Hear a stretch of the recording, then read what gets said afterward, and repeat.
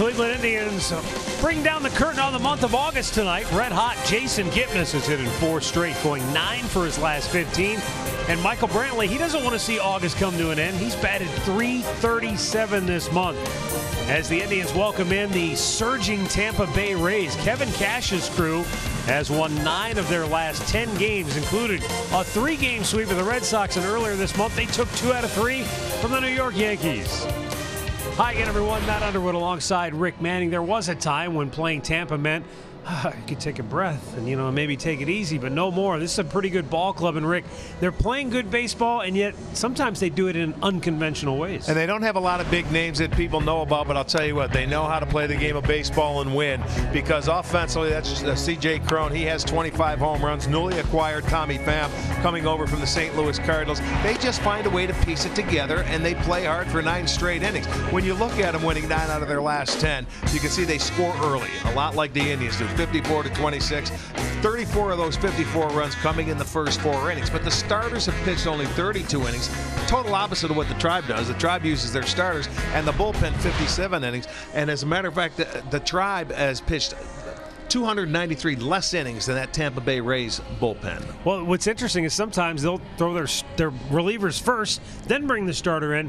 They're throwing caution to the wind, whatever it takes to get a win. That's the motto of the Tampa Bay Rays. For the Cleveland Indians, they tend to do things the more conventional way with Corey Kluber on the mound. Well, and Corey Kluber has dominated the last couple of years in his home ballpark, as we know. He goes out there, he's 18-5, an ERA right at 2 in the last 2 seasons. And against Tampa, he's 2-1 in his home park, and he's 4-2 in his career. But Kluber goes out there, and you'll see a new Kluber. He will not have a beard tonight. He'll be shaven. See if he can get the Indians off on the right start in this 3-game series. Alan Jensen are up next with the big story, and we'll check in with Andre Knott, all ahead of tonight's first pitch, right here on Sports Time Ohio. Cleveland Indians baseball is brought to you by Hubut WB Mason, the official office supplier of the Cleveland Indians. By your Northern Ohio Honda dealers, made in Ohio, Ohio proud. And by Staples, the back-to-school specialty store.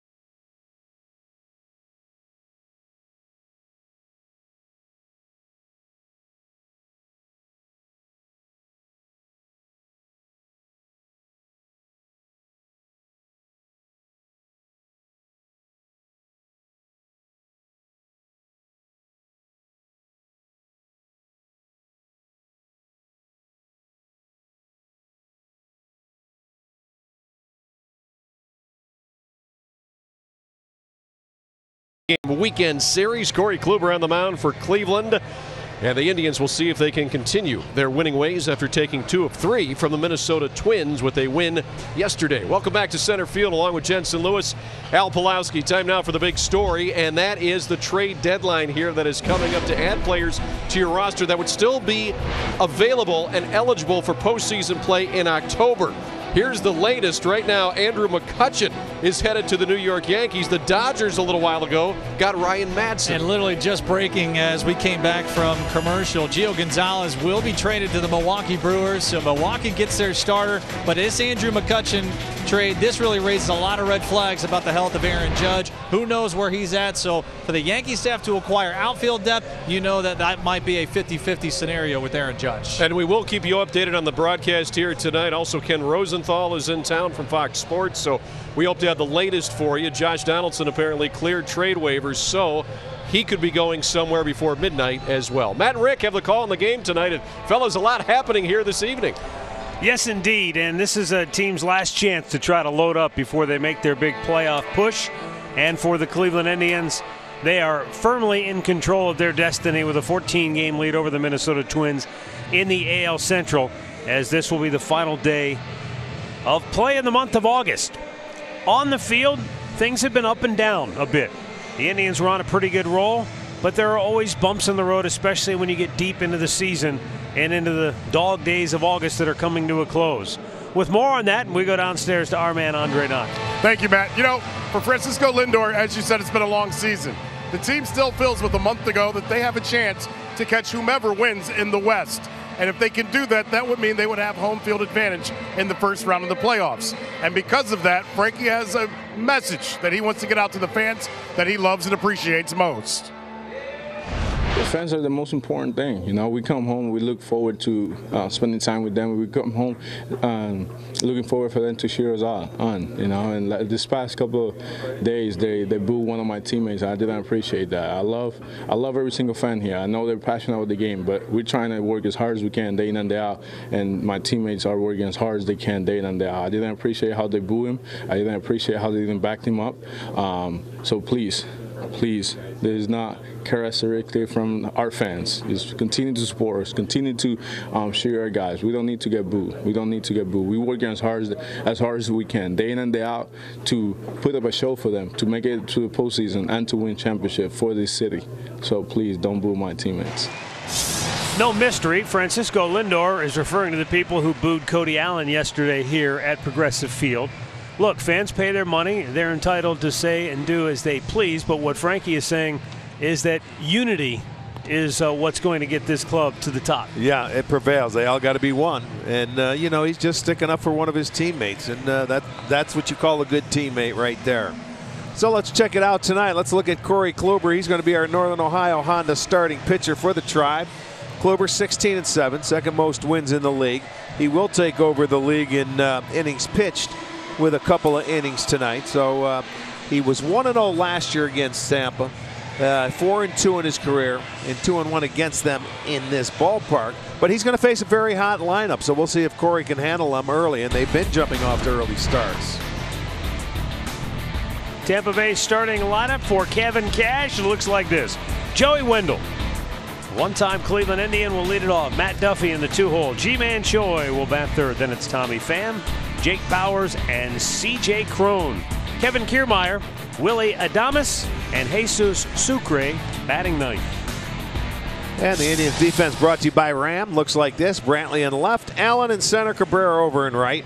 On the infield, Ramirez at third, Lindor at short, Kipnis is at second, Alonso at first, and Gomes doing the catching.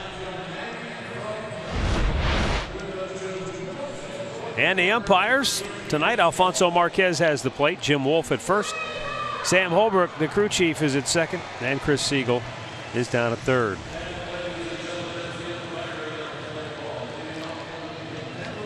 And with that, we're ready to go on a beautiful night here at Progressive Field. Game time temperature will be 76 degrees. It is absolutely perfect.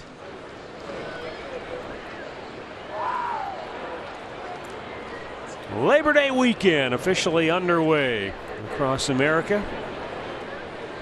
Corey Kluber delivers, And first ball swinging. Joey Wendell hammers it into center field for a base hit. Well, this can be an aggressive hitting team from Tampa. And why wouldn't you go after that first fastball if you get it? You're the leadoff hitter. You watch. Kluber's just going to try to throw strike one. Maybe got a little too much of the plate. It was a good fastball away. Maybe up a little bit, but he was waiting for it and gets a base hit. So they're off to a good start.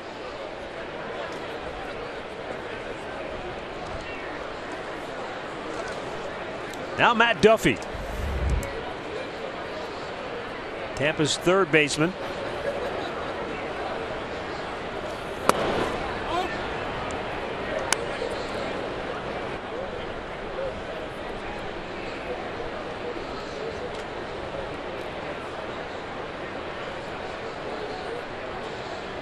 Yeah, with Tampa, not a lot of household names coming through that lineup that people would know.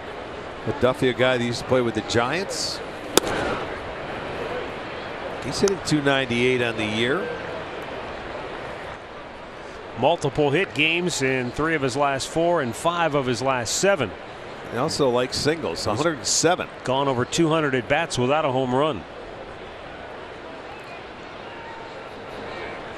So that would be a pretty good number 2 hitter. Probably could hit that hole between first and second as a right-handed hitter. But Kluber falls behind him 3-0.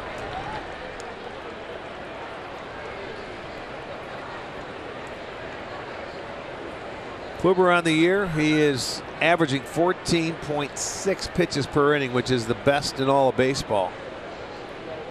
DeGrom is right behind him.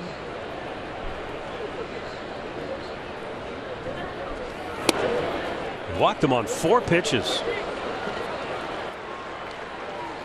So Tampa off to a good start here. First 2 aboard, nobody out, and G-Man Choi coming to the plate. Kevin Cash, just 40 years old.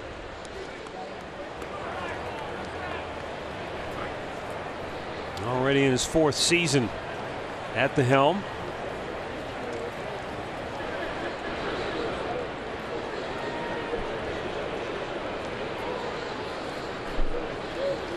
Choi a little late on the fastball. Swings through it.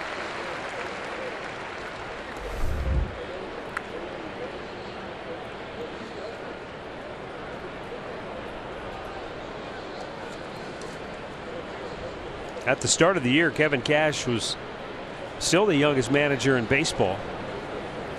There have been a few changes along the way this year, so I'm not sure if that's still intact or not. But bottom line is he's done a very good job. And sometimes, as we have come to learn, when leading a sports team, age is not necessarily important. It's how one carries themselves. You know, deal with individuals. You know, you and I remember when Eric Wedge took over, he was a young manager, but he didn't act young. He didn't seem like a young guy. And some people are just, you know, they have that, you know, maturity that does not necessarily equate to how old they are. Swung on and missed. Corey Kluber. Boy, you talk about flipping a switch. He walked Duffy on 4 pitches and strikes out Choi on 3. Yeah, he went. I'll tell you what, this was a great sequence. He went at him with the fastball and then comes back with a couple of very good sliders. There it is to get 2 and gets him to chase that one. So he wastes no time, gets the first out.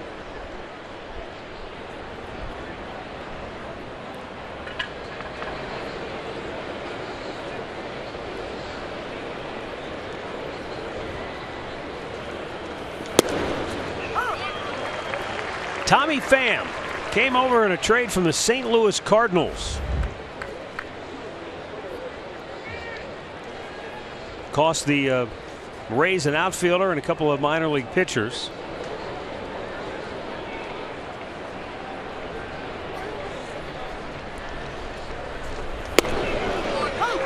And whatever it was, Arch, Kluber quickly made the in-game adjustment. He locked in, didn't he? I'll tell you, after 4 straight pitches, I don't know whatever it was mechanically, if there was anything, but he found something. He's been doing nothing but throwing strikes. What he'd like is a ground ball to end it. and it would be a very nice tidy inning. Just a bit outside, and Pham lays off.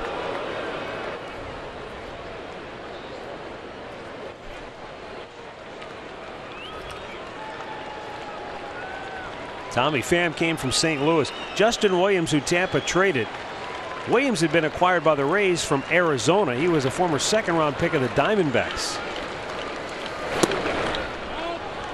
One thing about Tampa, they rarely sit on a player. They are wheeling and dealing sometimes at breakneck pace.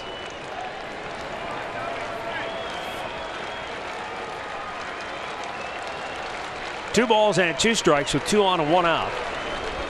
Pham has been on fire, hitting in 5 straight games. Hits one on the hole. Ramirez cuts it off, goes to second. There's one on to first. How do you like them apples? An inning-ending double play. 5-4-3. They go around the horn, and the Indians are coming to bat.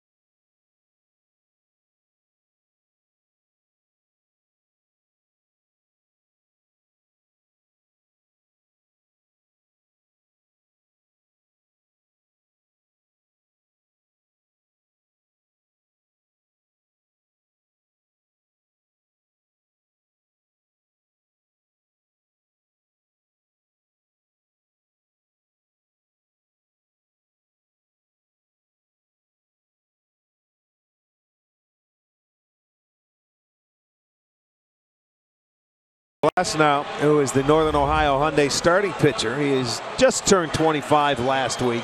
He came over from the Pittsburgh Pirates along with Austin Meadows for Chris Archer, who they unloaded before the trading deadline on the 31st.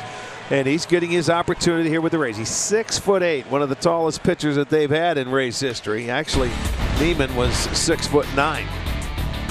Tito's starting lineup brought to you by Progressive Insurance. Frankie Lindor leading it off. Michael Brantley bats second. Then it's Jose Ramirez. Edwin Yonder Melky in the middle. Jason Kipnis, Yan Gomes, Greg Allen rounded out. And here we go. Tyler Glasnow. He can let it fly. 97 miles an hour.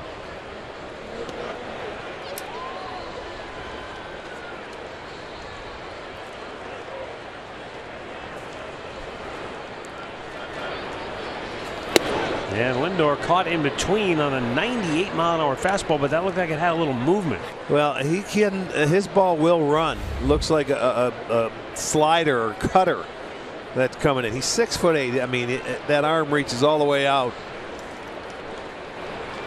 Slows it down, and Lindor jolts one to center, but not deep enough. Kiermaier shy of the warning track. 1 down. Let's set the Rays defense for you. In the outfield will be Pham in left, Kiermaier in center. Bowers is over and right. On the infield, Duffy is at third. Adames is at second. Wendell at short. Wendell is at second. Crone is at first. Sucre behind the plate.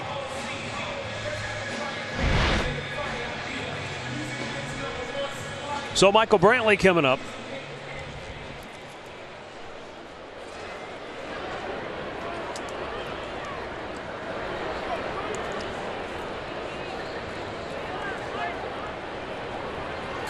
And a low fastball out of the zone. Brantley in his last 10 games is hitting .349. And a 337 mark over the 25 games played this month alone.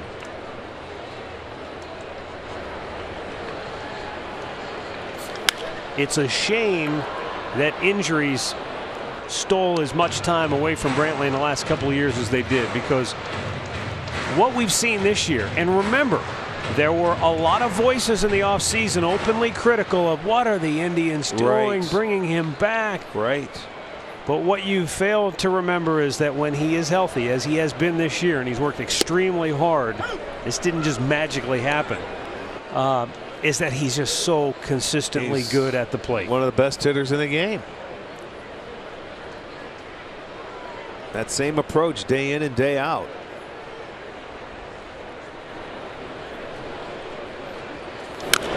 Tops that foul.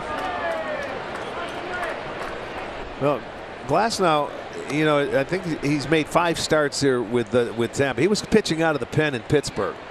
You can see he still pitches out of the stretch. Love to see if he could get base runners on what you could do, because he's a big, tall, arms and leg guy, and looked like he may have a slow move to the plate.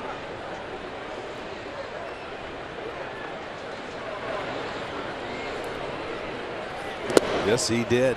And that's where this guy can be tough. He's throwing 98, and then he can go off-speed pitches. And they haven't seen him yet, too, so that obviously plays a role in this.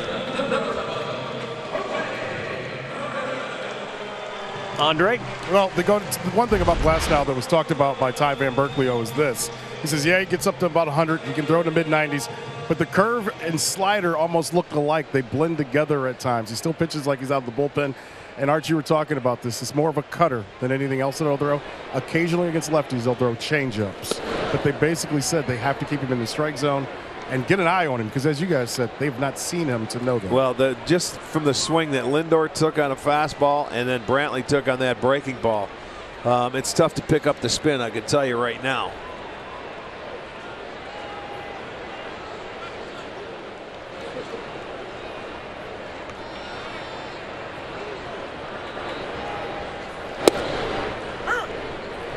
Look at that, you go down to 82, and then you figure he's throwing that fastball at 98. So 16-mile-an-hour difference. That's incredible. Fouled right back. And that fastball that he threw right there, that could have some run to it, like a cutter. And it's natural. You see how he was behind the baseball and those fingers just let it go, and it's going to have a little run to it. It's not going to be straight.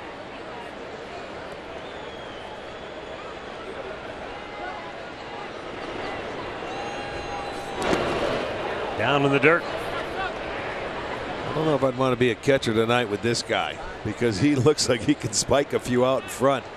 And Sucre, look at, he's taking a deep breath already, and we're the 3rd hitter into the game.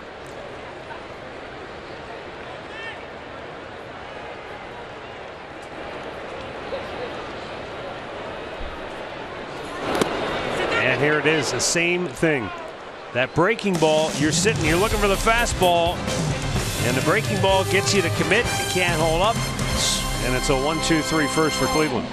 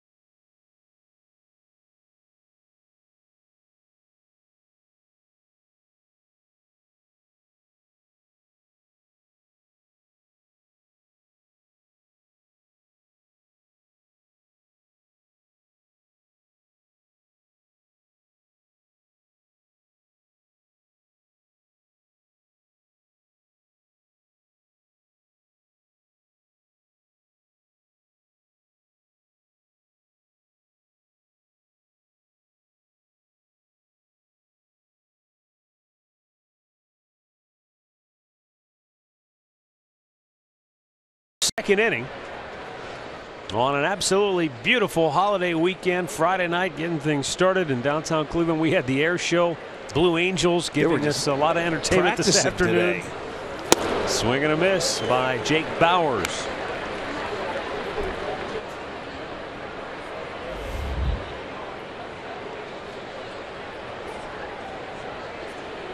Obviously, we're kind of partial, but I think it would be tough to beat the Cleveland Air Show. It's been a tradition for so many years. When we're here, we thoroughly enjoy it, and we have some buildings that are blocking us a little bit. Yeah, but they always know when the Indians are here because they tend to buzz the tower a few times. We had some fly-ins today, and they're just practicing there. That was earlier in the afternoon. How beautiful is that? Yeah, and when they pass overhead, you know, every part of your body vibrates and shakes. These things are so loud. Wasn't it Randy Johnson at the old stadium? He literally fell off the mound. Well, he probably had to duck as tall as he was. It was like the Terminal Tower on the mound. Here's the 2-2. And Kluber gets Bowers looking for his second strikeout of the night. Well, this one, is this top of the zone? It looked like it was top, or maybe a little bit off the plate. And I don't think Bowers liked that call. That's if Kluber gets that pitch, it could be a tough night. That looked like it might have been a ball width off the dish.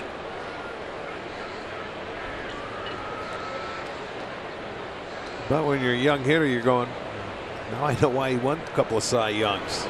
You make pitches like that all night. Yes, indeed.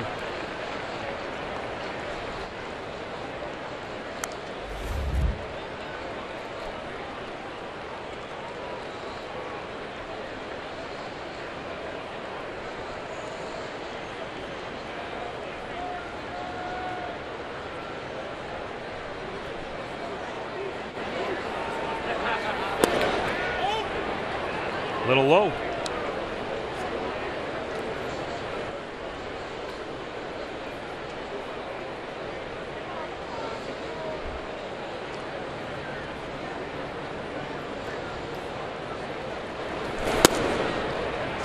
With Kevin Cash as their manager, I would expect to see Tampa swinging early in the count here off Kluber. He's been around. He knows Kluber. He knows what he likes to do. And already they've had 4 swings on the first pitch.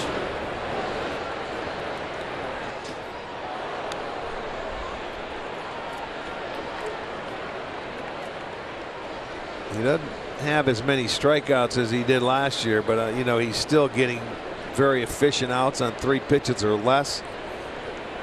And he's a little craftier now.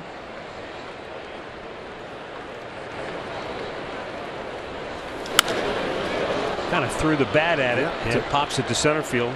Take the sting right away from him. 2 away.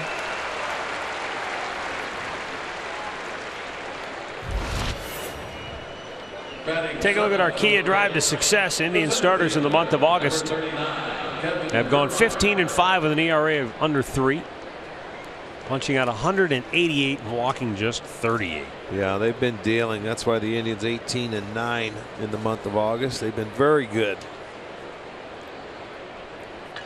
Their best month of the year by far.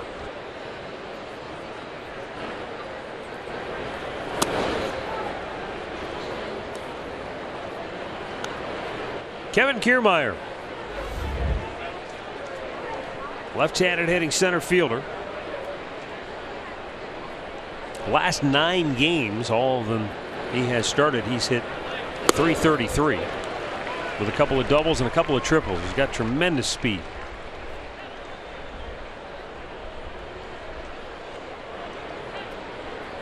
The only issue for Kiermaier is staying on the field. He plays with such reckless abandon, similar to what we saw when Grady Sizemore was in Cleveland, that it's taken its toll on him with significant injuries in each of the last 3 seasons. But this year, he's been able to stay on the field, and that's certainly helped Kevin Cash. I mean, if a manager can write your name in the lineup every day, that's more valuable to him than making a few diving stops. He'd rather have you available. Yeah, you're more valuable to your team between the lines. But you know, you mentioned it, his style of play and the way he plays with reckless abandon, and you're going to get hurt eventually diving or running into the walls, and he has. He had a bad leg issue. I think it was last year. It's hit pretty well to right field. Back goes Melky Cabrera, and he's shy of the warning track. And Tampa Bay goes 1-2-3. We are scoreless, middle of the second.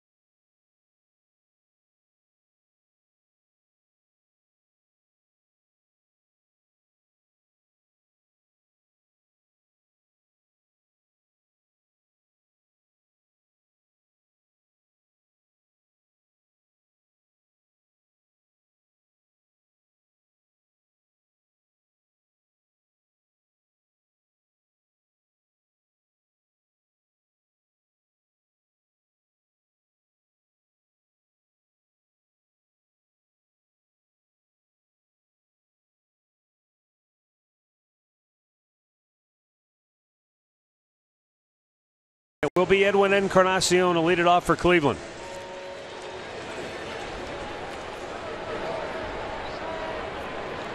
Edwin has a hit in 5 straight games.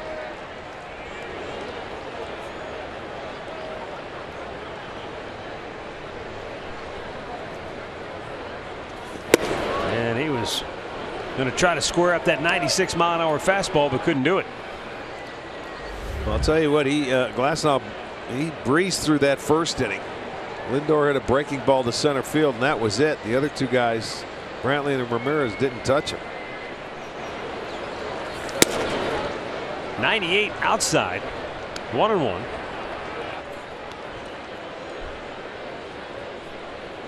Encarnacion, 91 runs batted in on the year. Steady Eddie. Bounced in front of the plate. 2-1. Since coming off the disabled list, he's played 8 games, 9 for 28 with 3 homers, 10 runs batted in. Yeah, once that hand got better, he's able to swing the bat with 2 hands. What a difference. That makes. Oh, there's that breaking ball, and it's a knee buckler. The pitch before that, he bounced it like 5 feet out in front, and then that one he throws a dandy. Look at this. There's the curveball. He's just going to spin it 12-6, rotation on it, and that's a buckler. Edwin met that one head on, drills it to deep left field, and leaping up, making the catch on the warning track is Tommy Pham for out number 1.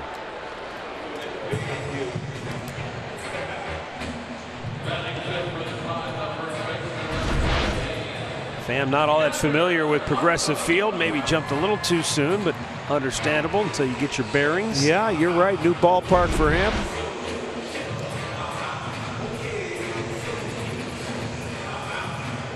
Now Yonder Alonso.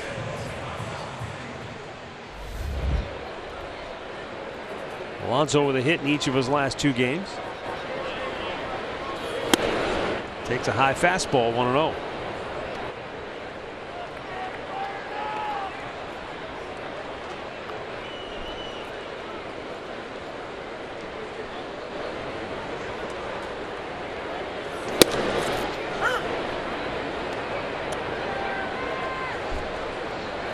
Boy, the thump of that glove, it just sounds hard. 98.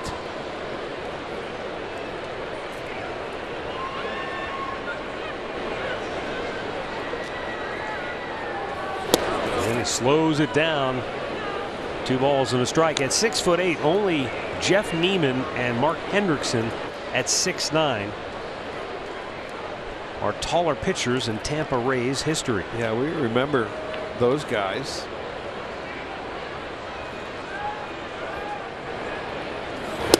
Also, local product Adam Russell Right. from North Olmsted. He was 6'8". He pitched for Tampa. Yes, you're right. Hendrickson, though, he was 6'9", same. He didn't throw as hard, you know. He was this He was guy. the other end of the This spectrum. guy's got about 10 miles an hour faster. Maybe not quite that much, but In the dirt and a full count.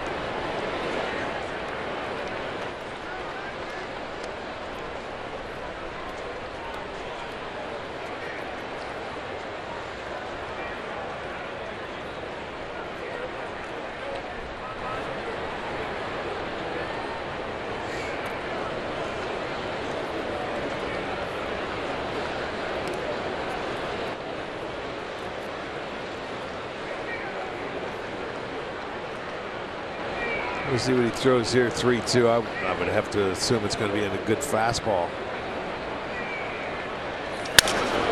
It was. He popped him up foul ground. Might be playable. Let's see. C.J. Cron reaches in. No, sir. Now, maybe if Glasnow was over there, he might have been able to reach in and get that. Yeah, with the length of his arms, you're right.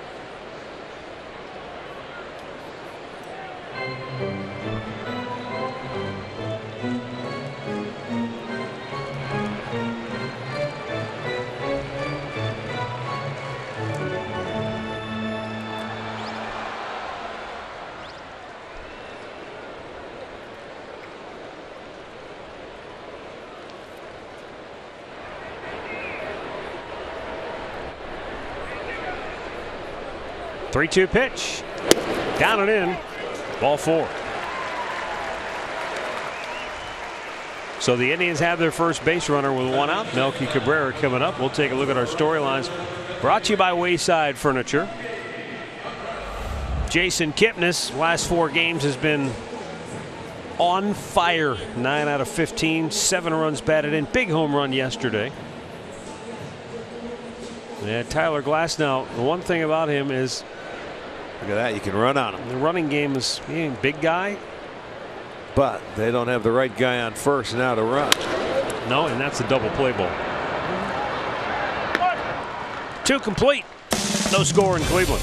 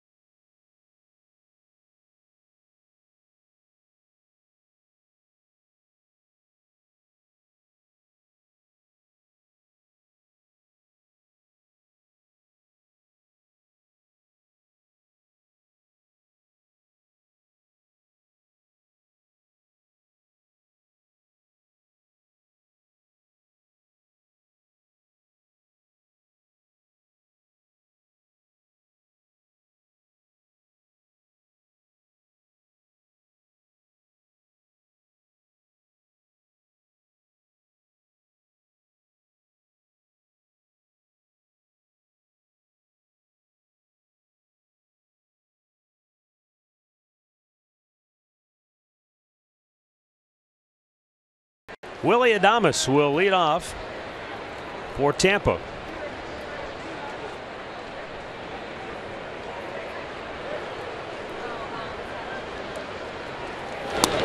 And the first pitch is down low.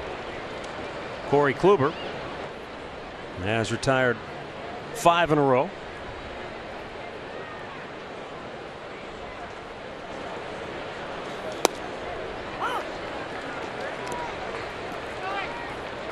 Yeah, they got to him early. He gave up the first pitch base hit. 4 straight balls to Duffy and then locked in. Bouncing ball right at Lindor. Big hopper. He'll throw him out. 1 down. Well, MLB At Bat is your #1 Indians app. Catch every moment with Indians home screen icons and features like the MLB Game of the Day, in-game highlights, news, live radio broadcasts, and much more. Download MLB At Bat today. Here's Joey Wendell. I'm sorry, Jesus Sucre with Joey Wendell on deck. Sucre last 11 games, just 3 hits and 27 at bats.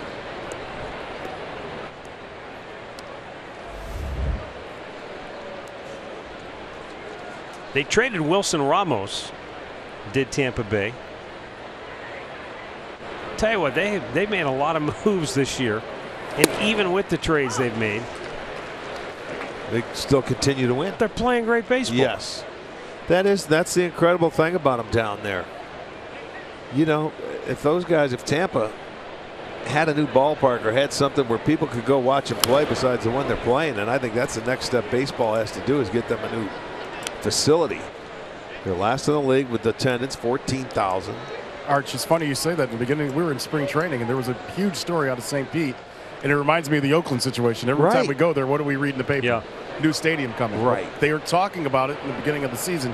I don't know where that's led, but there are a lot of people down in that area that feel the same exact way that you do. Those are the 2 places that need new ballparks, and if they get them, and look at how the teams are doing. They're both doing very well. Right. Well, Tito even said, and obviously he loves Kevin Cash, but he says when you consider who they have to play 19 times in that American League East and to be where they're at, he's doing a whale of a job with what they have. Well, let me tell you, they have the exact same record as the Philadelphia Phillies right now. Today. Wow. The same record. The Phillies are 3 games back, but Tampa's 21 games back in the East. So that's the difference. The Indians have had a great year at home. They're 41-25. Tampa Bay's 41-24 down in St. Pete. They just haven't played well on the road. But as Tito pointed out earlier on Indians Live pregame, they're playing the Red Sox and the Yankees 19 times a year, and those can be tough matchups. Now, they've had a lot of games against Toronto and Baltimore, and they've not been good this year. Line to first. Yonder Alonso snares it 2 down. Well, now Joey Wendell's coming to the plate. Joey Wendell, of course, was an Indians farmhand. They traded him to Oakland to get Brandon Moss, which, okay, that didn't necessarily work out great for the Indians, but they were looking for some pop. Guy could, play some first base, help out. Left-handed power. Right. Oakland turned around and basically traded him for not much at all. So, I mean, in one regard, you look at it and say, well, and who knows if Joey Wendell keeps this up. He's playing great right now. He's hitting almost 300. He's got 4 consecutive multi-hit games. If you go back to July 1st, he's batted .346 since then. Well, some guys are late bloomers. He wasn't going to get a chance here, so that's why we traded him. In Oakland, it was just maybe a guy that doesn't stand out doing any one thing superbly, but he fits in Tampa, at least since he's been there. Yeah, Tampa, it was the old player to be named later, and they sent him a guy named Jonah Heim. Who? He's in the minors. I mean, who knows? But it doesn't sound like it was much of a trade. But this could work out really well for Tampa, as many of their trades have over the years.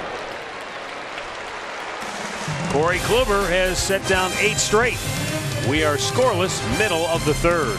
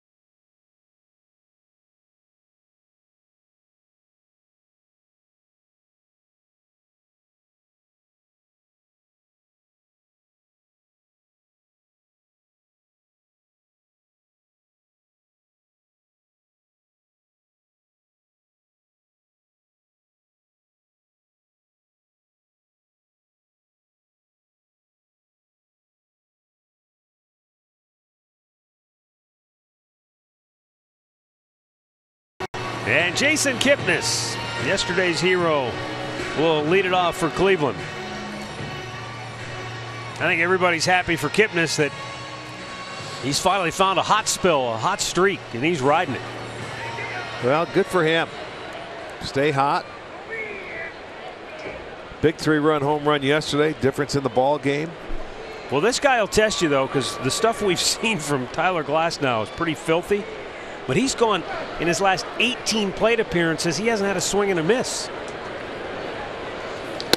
And Glasnow burns one in there, 98 on the inside corner for strike one.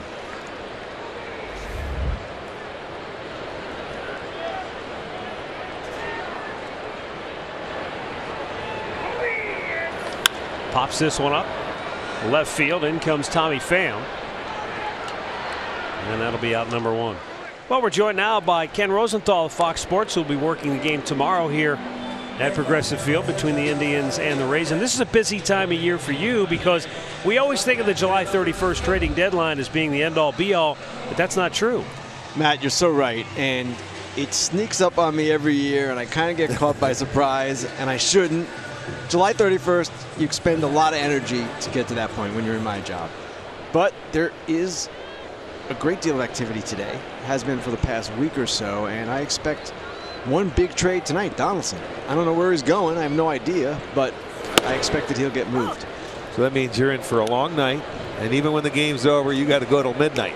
That's correct, Rick, and probably beyond. If the Donaldson thing is interesting from a writing standpoint, I'll write about it, and then we'll figure out tomorrow. You guys know how it works. Yeah, I want to get to Donaldson in a second, but first, our producer Jim Murphy was relating, and I had forgotten that, was it a year ago that Justin Verlander was dealt to the Astros by the Tigers, and it was literally right before the stroke of midnight?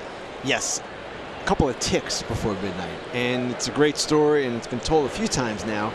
Mark Feinstein of MLB.com had an oral history of it this week, and it went right down to the wire, as these things often do. There have been a couple of July 31st trades like that, and this one was the same, and obviously it changed really baseball history if you think about it. The Astros won their first World Series title with Verlander playing a huge role. And as I understand it, it's not that there's a trading deadline, but if you want that player to be active for the postseason, he has to be traded by midnight tonight. Right, and I know a lot of fans, Matt and Rick, get upset because they say to me on Twitter, hey, wait, wasn't July 31st the deadline? Yeah. Yes, that was the non-waiver deadline. But we have in baseball this curious, weird August waiver period where trades can still be made if players clear waivers or if they're claimed that a trade can be worked out. And the deadline now for that particular period, it really doesn't change, but by midnight tonight, a player has to be in a team's organization to be eligible for the postseason. That's the whole thing. Right.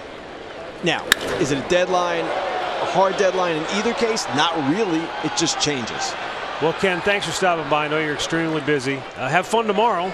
Will do. Thanks, guys. All right, Ken Rosenthal's on the call tomorrow as the Indians and the Rays will be on FS1. But he's going to get back to work because the trading deadline, the clock is ticking.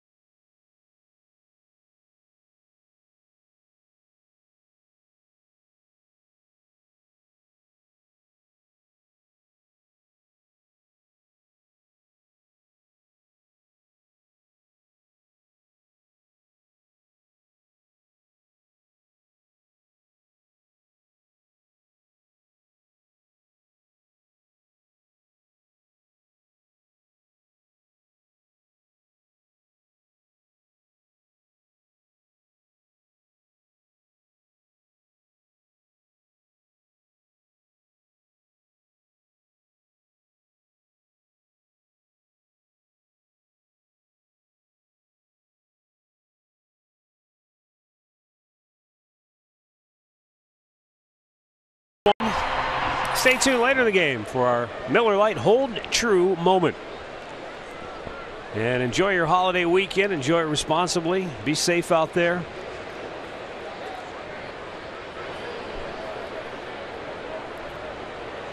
Matt Duffy walked his first time up.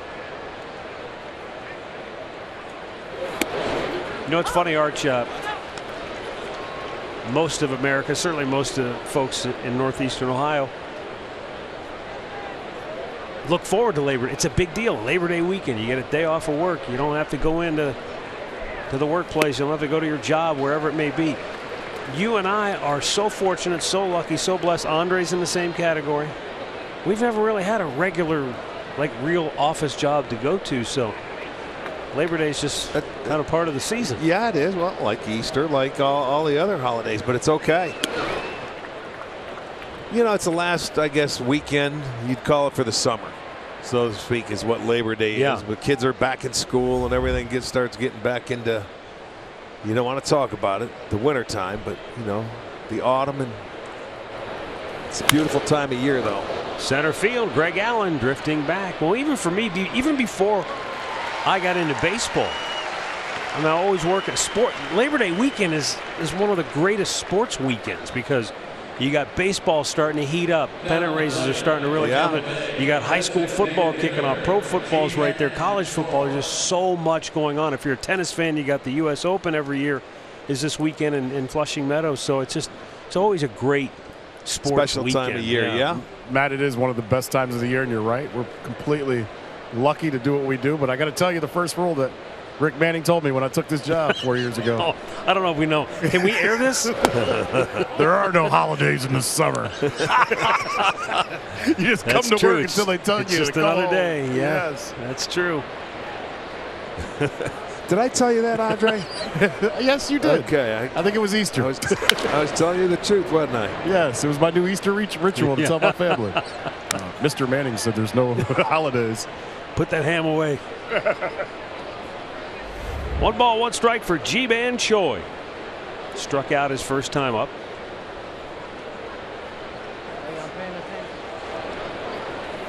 And Kluber's pitch sails wide. 1-2, 1-2. Choi batting .340 over his last 14 games.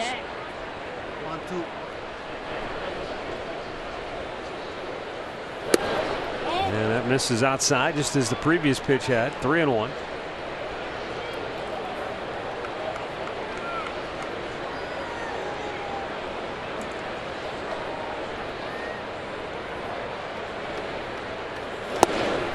Same spot. Second walk issued by Kluber. Injury report brought to you by the attorneys at Elk & Elk.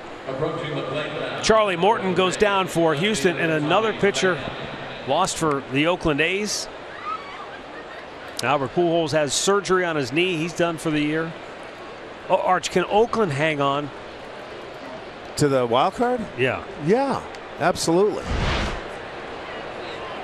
Yeah, I think they can. Seattle's behind them. They're like playing Seattle now. One injury after another. Yeah, well, they just acquired another reliever today. I saw that. That's true. From Texas. Yes, they can. They can hang on. Yes, yeah. They sure did. Yes, they can. They've been on such a good run for so long. It's tough to sustain exactly what they were doing. And Arch, you know I love them, but their schedule and Seattle's schedule now with their injuries, yeah, it may get close. You know, Seattle and Oakland's playing this weekend. I think Seattle sees Baltimore at home, the Yankees, and then San Diego. They will see Oakland again, and they'll see Texas for 4. They still see Texas 7 more times. So it may get close, you know, in the wild card race. I don't doubt it. But isn't it funny how injuries are playing out in that AL West completely with the pitchers? All the big 3 teams have all had big starters go down in the last 2-3 weeks. It's a long year, fellas. You know, people, it happens. I think the Indians 5.5 back of Houston for the second seed. That might be tough because the Astros look like they're taking off again. The 1-2. Oh, that looked like a good pitch. Looked like he might have had strike 3, but did not get the call. You know, he took a couple of breaking balls in his last at-bat. That's the comeback fastball on the outside part of the plate. And he just took that one. That was a tough pitch to take. That one was closer than the breaking balls were in his first at-bat. But he got him to ground into the double play. And then he went after that breaking ball. You know, Oakland could be doing something like what Tampa's doing now. With their starters being out, they could. That's why they're acquiring so many relievers. Yeah. They maybe end up doing what Tampa's going to do down the stretch. Who knows?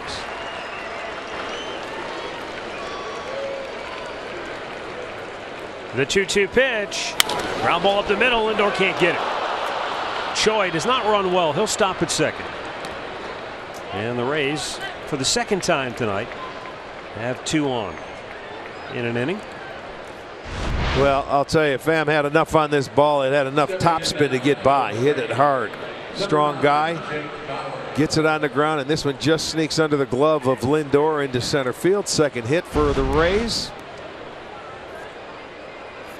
And Jake Bauers called out on strikes his first time up to the plate.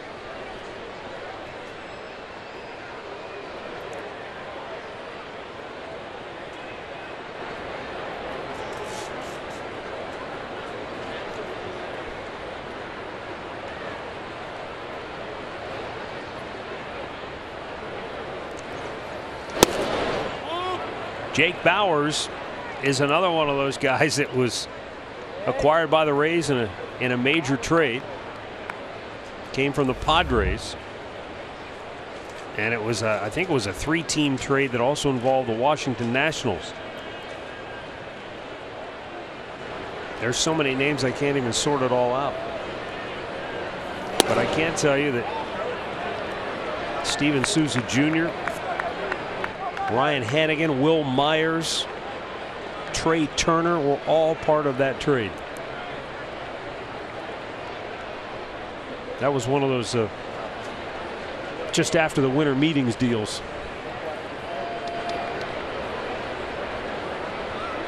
Yeah, I got to tell you about these Rays, though. You come back. Since the last time that these 2 teams met, only 4 players are on tonight's active roster for the Rays. How many? 4. Since the last time we played these guys. Which was last? It was, let me think, August 13th. Yeah. So that's it. 4 Wow. They got a couple guys on the disabled list, but they're not available.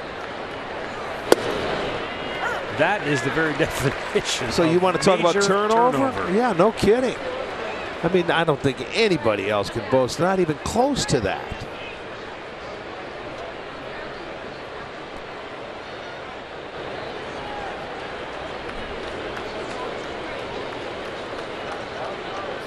Now the 3-1. Well, you said it before the game. When you sit down here, you start filling out the lineup card. You look at the Tampa roster, not the roster, but their starting 9 today. And you're looking at those guys and you're saying, it's like a patchwork of players from other organizations, trades, and guys that you've really never heard of. Other than Kevin Kiermaier's the one guy on that Tampa lineup that sticks out because, okay, there's a guy you definitely heard of. Well, Gomez, yeah, but now it's up to Kevin Cash to get them to blend together and play together. 3-2. Strike 3 called. Oh, Bowers was up 3-0.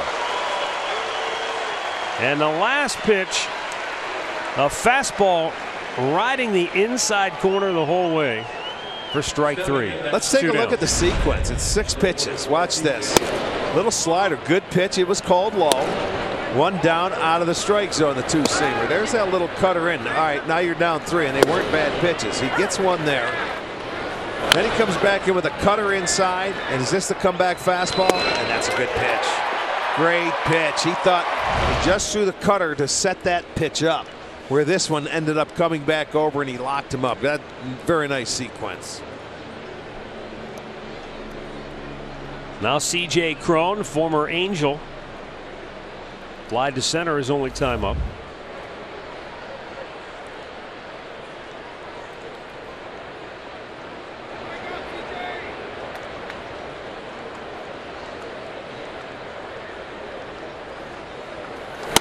Fastball upstairs.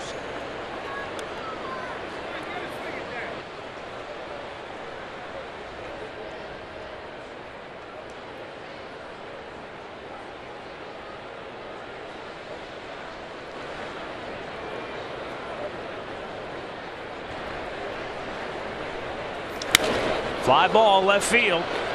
Brantley is there. And the inning is over. So Corey Kluber pitches around a couple of base runners here in the 4th, and we are still scoreless.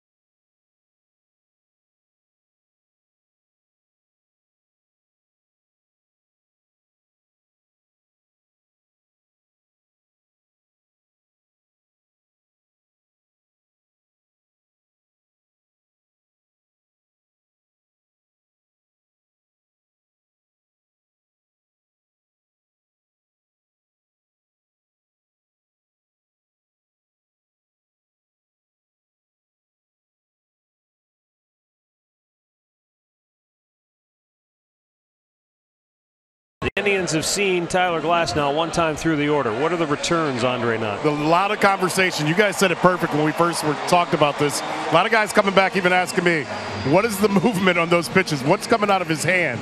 Now, the cutter is a pitch to the lefties that's been bothering them most, guys. They said it's hard to pick up, and it's cutting inside on them, and obviously it's coming at 98, 96 miles an hour. The other thing that stands out, John Parada, who's based out of Pittsburgh and watched him a lot in Pittsburgh. Right. He's a writer. He said it's amazing. He tweeted this. He goes, it's hard to believe he's the same guy, pitching with confidence and pounding his own. Never saw this in Pittsburgh. Well, you know why? They were trying to get him to throw sinkers. And sliders. That's what they do there. It's true. They're trying the same thing with Chris Archer now. I was going to say, so you're saying it's like the Charlie Morton situation. Yeah, exactly. That's exactly what Houston did when they got him. They want him to throw the four-seamer and throw the curveball. Well, that's what this kid is doing now. They didn't let him do it in Pittsburgh.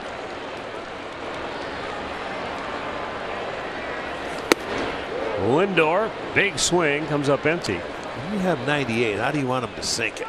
And you know, when Andre's talking about that cut, it's almost like a natural, you know, it's just how he grips the ball. Maybe he's got long fingers and that ball comes out and that ball just takes off.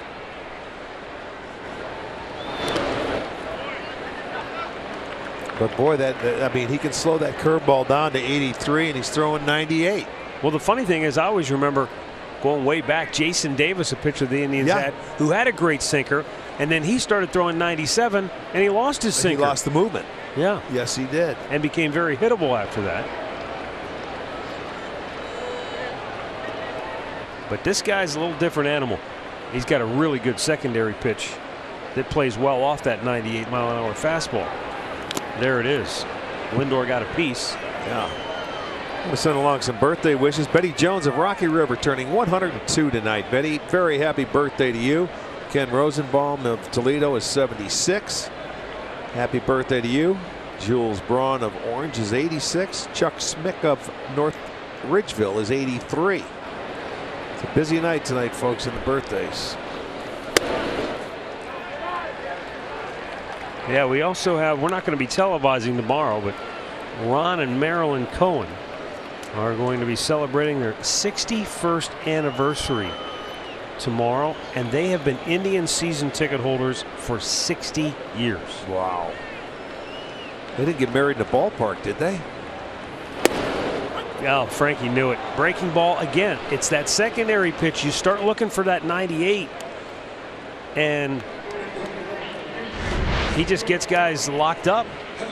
See, there it goes out of your frame there, out of your picture, and it comes down into the glove. Watch this. There it comes, and it just locks you up.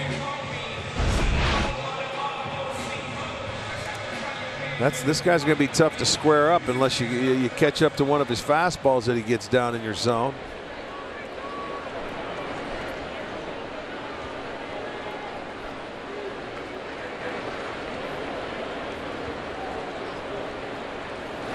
Put it this way, it looks like it can be a very uncomfortable at bat. Some guys you can get into that batter's box and you're not really worried, but they've got to get it started if they want to hit his fastball. And then once you get it started and then he throws a curveball, you have no chance. Bounce to first, right at C.J. Cron. 2 down. Time for a game break. Here's Al Pawlowski. All right, Matt, Rick, let's head out to Washington, D.C., where Milwaukee is taking on the Nationals. Travis Shaw goes yard for the 27th time this year in the first inning. And speaking of Nationals and Brewers, Gio Gonzalez traded to Milwaukee today as well. Brewers up 4-1, fourth inning. Big night for them as they're up in the game. They're up another player, too. Will he just walk to the other side in the other clubhouse? Right on. Change trade bags? Yep. Maybe he pitches tonight. Who knows? How about the night Kristen Yelich had? Was it last night? He had 6 hits? 6 for 6 and a hit for the cycle. Unbelievable.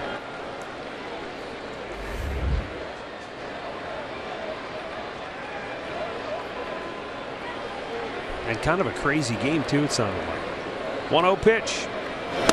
What, 13-12 or something? Yeah, and I think there were some calls and disputes and just a lot of action. Jose Ramirez struck out swinging in the first inning.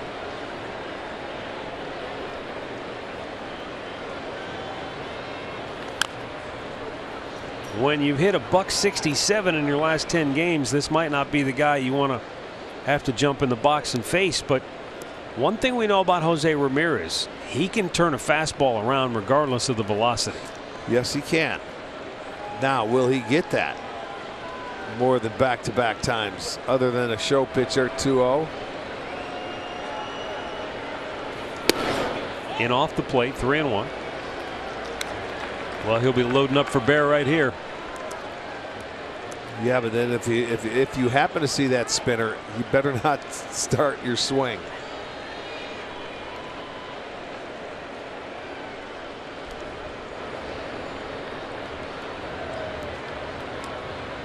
He got the fastball. He hit it to center, but didn't quite square it. And the Indians go 1-2-3, and Tyler Glasnow spinning a shutout through 4, and we are scoreless in Cleveland.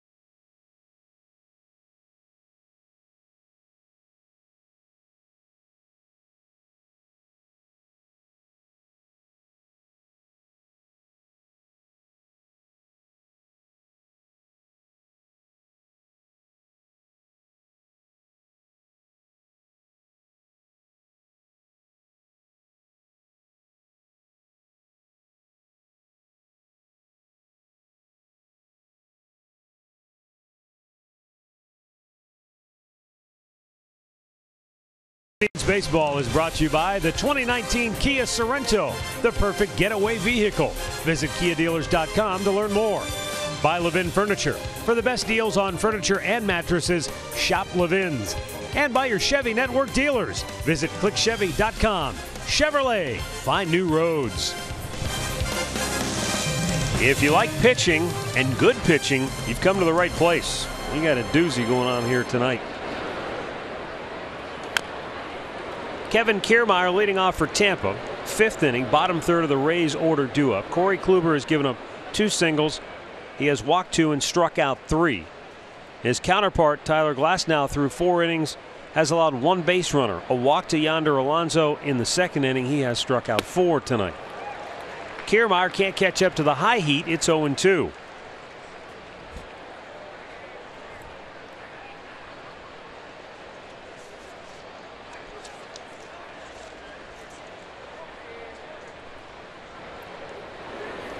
Oh, just missed outside. Did he offer? He did not.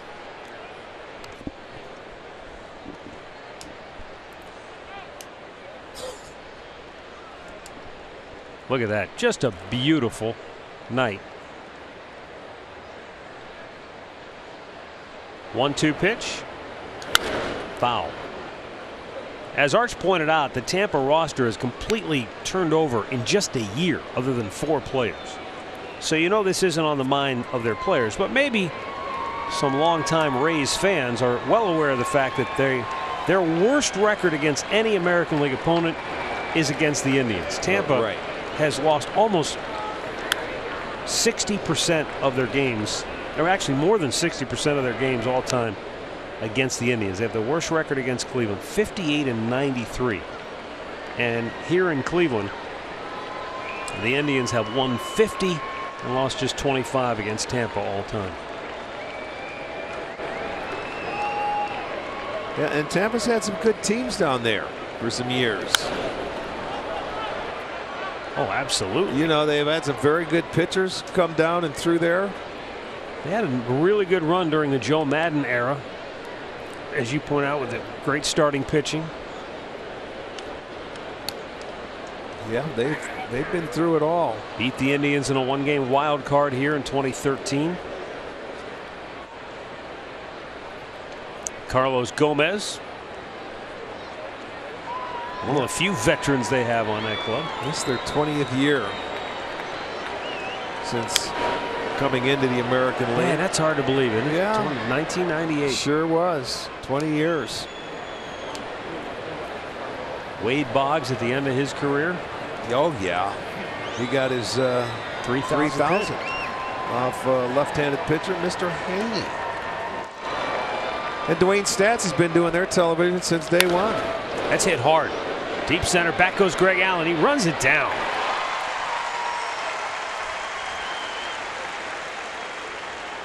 Well, 12,500 fans will receive a 1948 Indians road jersey tomorrow night. The Tribe will continue this series with the Rays.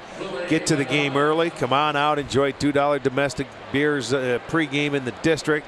Stay after for a big band Rat Pack fireworks show. That's presented by Wayside Furniture. You can get your tickets by using the Ballpark app or by going to Indians.com. Willie Adames.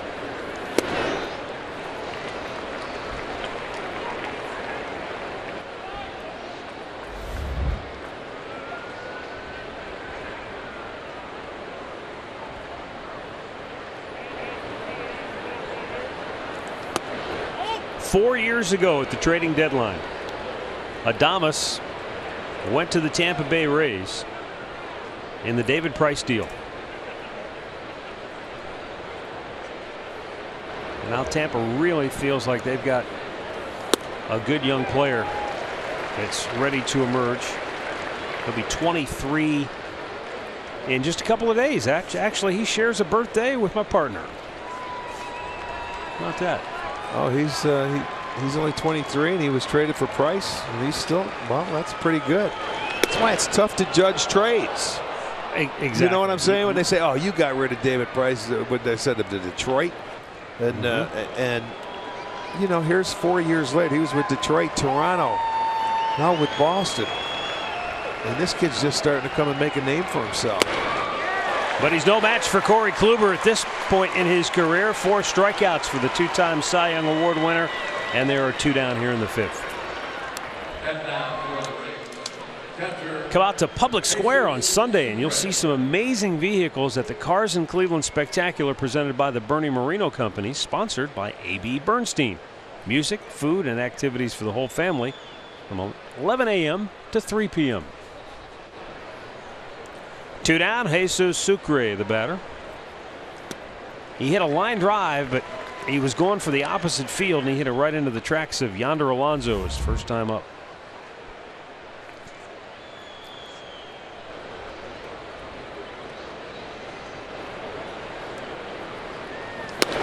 Well, if you're facing Kluber as a right-handed hitter, I think that would be a pretty good approach. Try and shoot him the other way. You'll see a lot of cutters, breaking balls, and even the fastballs away from you.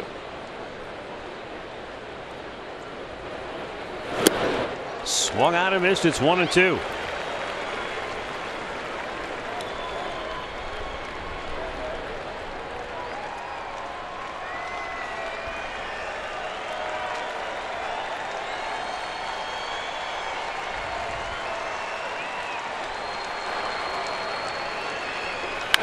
He goes to Yonder Alonso again. This time he bounces one to him. But again, Alonso equal to the task. Still no score. We're halfway through.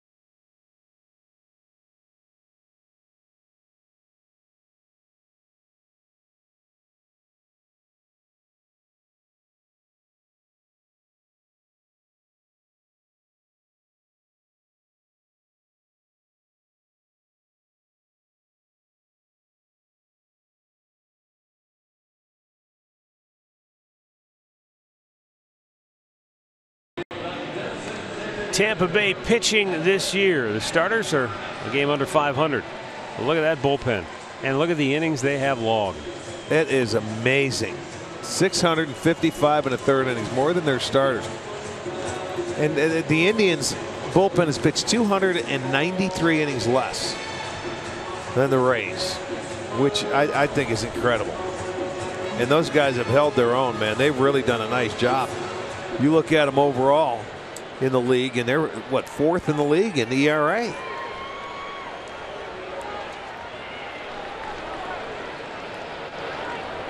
Edwin Encarnacion will lead off for Cleveland here in the bottom of the 5th. Actually, they're 3rd in the league. To center field. 1 down.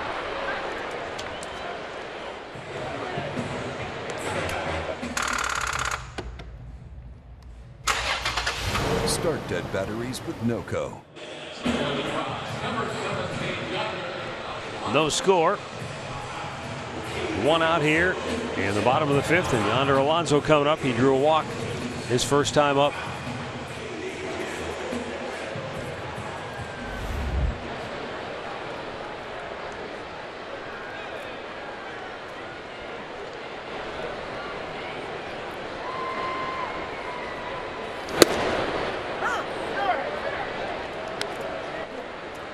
Yeah, Yonder, the only guy to reach base for the Indians.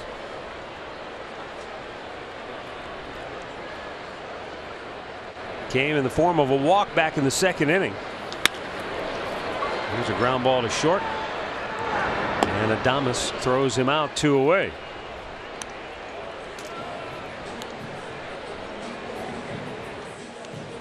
That's going to bring up Melky Cabrera. And he banged into that double play in the 2nd inning. And that's why Tyler Glasnow has faced the minimum so far tonight. With 2 outs here in the 5th, and he's about to make his 50th pitch of the night. Yeah, I mean, he's had 7 outs on 3 pitches or less.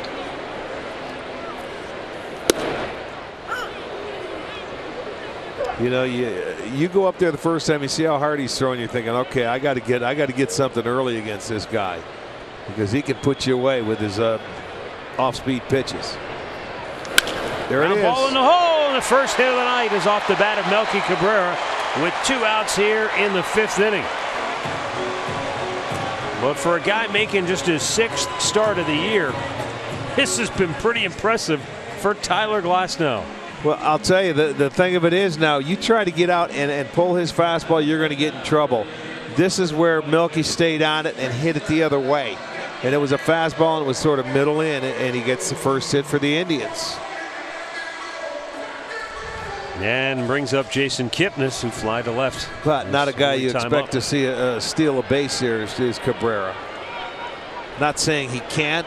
He hasn't tried one yet, though, this year. Well, he's got a little slide step to him. Great clip of the game from yesterday. The home run hit by Jason Kipnis. You can see Mitch Garver drop his head as soon as Kipnis made contact. He knew it was gone. And a huge 3-run homer for Kip and the Indians, as they would go on to take the series from Minnesota. Popped up foul. This will be out of play.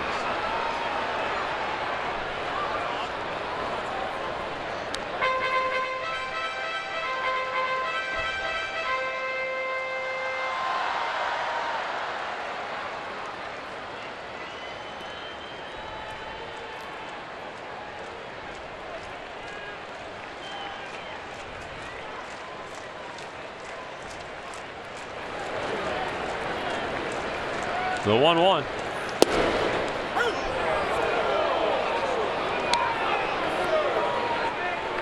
Kipnis not happy with it. Take another look. He'd be the judge. Well, it's a low dart, and you know, I may have to agree with him on that one.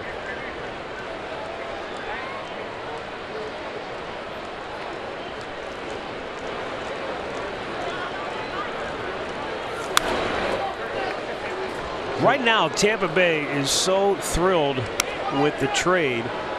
They knew Chris Archer. They watched him grow up. They knew what kind of pitcher he was. But at this point in his career, The Tampa people are looking at this like the Bartolo Colon trade for the Indians, because you get this kid who's pitching glass now, who can throw it blueberry through a battleship, as they used to say.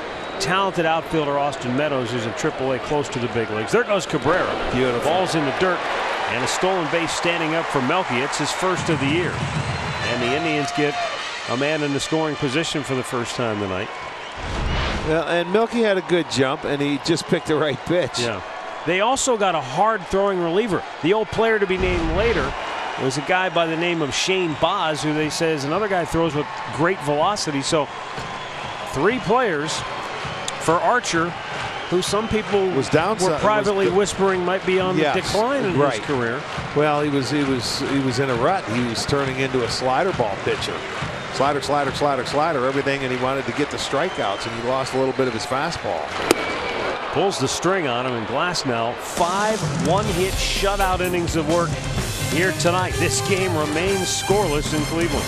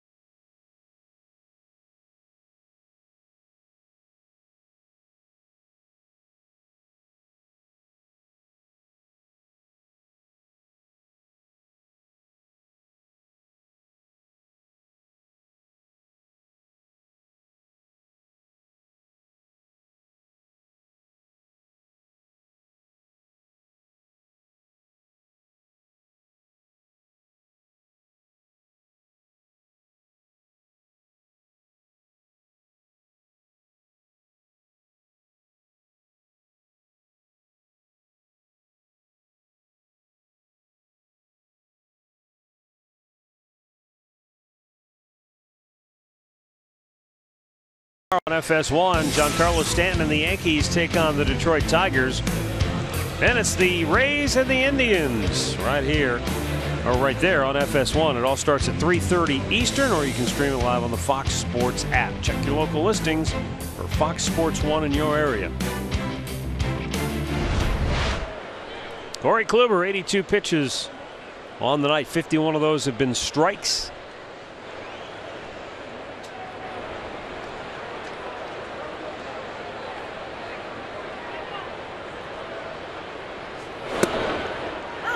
First time through the lineup, 38 pitches. Second time through, 44. First time through the lineup, 1 walk, 1 hit allowed. Struck out 2. Second time through the lineup, 1 walk, 1 hit allowed. Struck out 2. Okay. So you're calling him consistent? Yes, sir. He pitches like Brantley hits. Yeah. Same thing every day.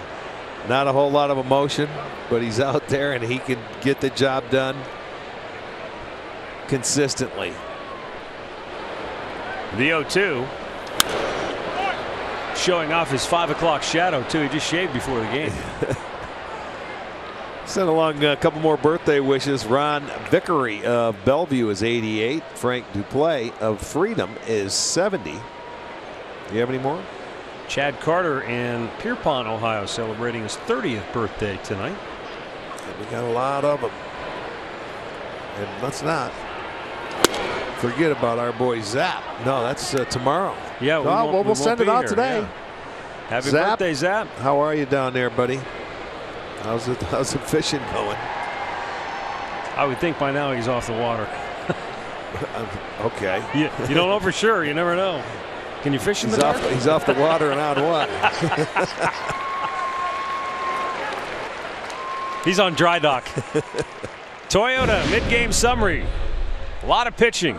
and really good pitching. We just detailed it from Corey Kluber's standpoint. He's been outstanding as per usual. And this young man, Tyler Glasnow, impressive. First time we've seen him. He was pitching out of the Pittsburgh bullpen. Tampa traded for him. They've made him a starter, and he's gone out and authored 5 one-hit shutout innings tonight, striking out 5 so far. This has been really a terrific matchup. Matt Duffy walked in the first, fly to center in the fourth. And look, I don't know if you had a chance to listen before the game because you were busy preparing, but one of the things that Tito said before the game to me tonight was that he really believes, all kidding aside, he thinks Kevin Cash is the American League Manager of the Year. Well, it's hard to argue with it. I mean, when all things perspective, nobody thinks about this team. They really don't. I told you they have the same record as the Phillies. You know, people look as Kluber goes ahead and sets down Duffy. Back-to-back case. That's a half dozen for Corey. This is a perfect pitch. This is a pitcher's pitch, if you will. Comeback fastball. Yeah. Catches the outside corner. See, Marquez has seen it enough now. He's getting used to that ball coming back on the dish. But I mean, people are going to say, well, what about the Oakland A's? You know, with Melvin. He's a good candidate. Absolutely. I mean, there are some good candidates, but I certainly give Kevin Cash. Yes, he could. Hey, if he got it, he certainly deserves it. I think when you just factor in everything, the restrictions, the payroll restrictions, playing in the East. But you're right, though. Bob Melvin's got a strong case, too. Both those guys have done a tremendous job, I think. They were actually in first place. Now, who knows where they'll end up, Oakland? Well, that's true. You still have the month of September to go, and that's going to be a big month for a few teams. Now the 1-1. Bounced it in there. And part of what Terry was saying, too, and I followed up with a question about some of the unconventional methods that Tampa has used, starting relief pitchers and then going to the starter after you've used a bullpen guy to start a game. For those things to be effective, he and his staff, they have to sell the players. They have to get them to buy in. Otherwise, it doesn't work. There's a ball hit pretty well to deep left. Back goes Brantley. He's got room. And once again, Corey Kluber cruises a 1-2-3 inning. He strikes out a pair. And for the second time tonight, he has set down 8 straight.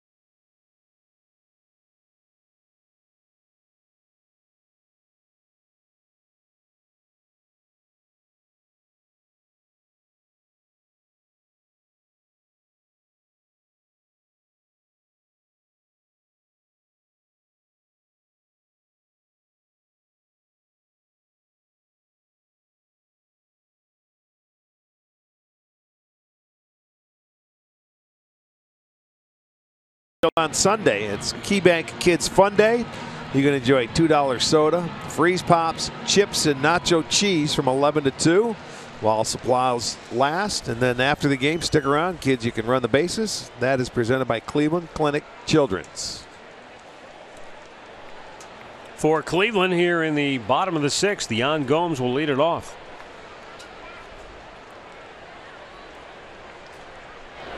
There have been 3 hits in the game, 2 by Tampa, 1 by Cleveland.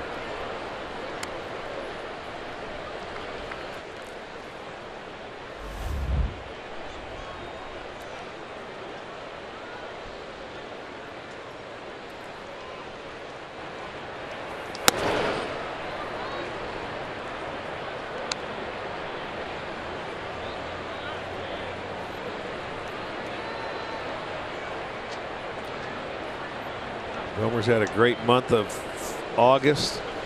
It's been locked in. Well, you're not kidding.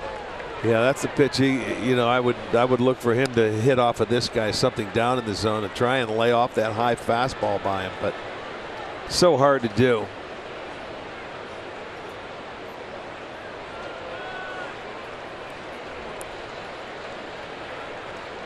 Gomes during his 6-game hitting streak has 11 hits and 23 at-bats. He's really had a solid year. Got off to a little slow start, but boy, now that's one you can't hold up on.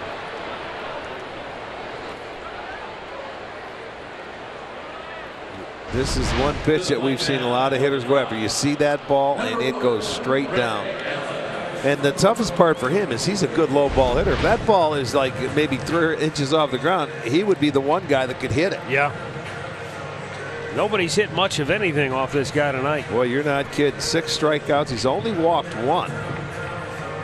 So he hasn't given any base runners, and they haven't been able to hit their way on. And you were thinking, okay, if this kid was this good in Pittsburgh, why would they give him up? Well, they talked him into becoming a different style pitcher than what he was doing in Pittsburgh. He was sinking it and trying to throw the slider instead of going high fastballs, and change the eye level with a good curveball. And he has 2 excellent pitches like that.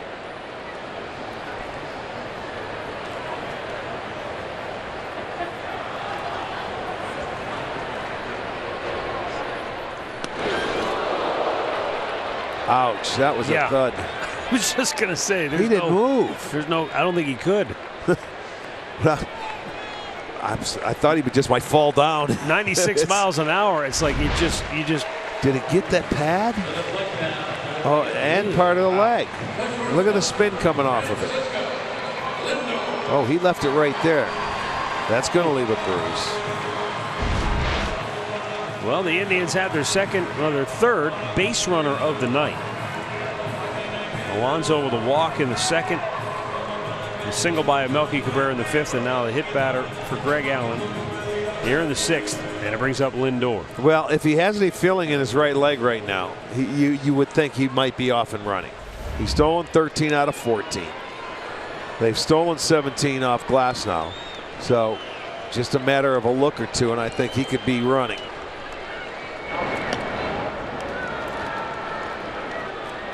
And we did see before earlier when the Milky was on the base, he doesn't lift that leg up like when nobody's on. He can slide step you a little bit, but he's still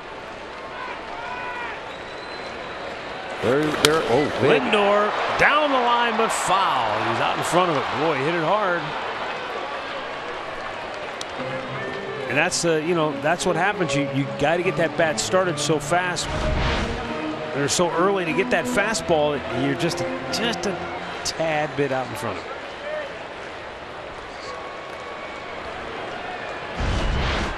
But I like what you said earlier.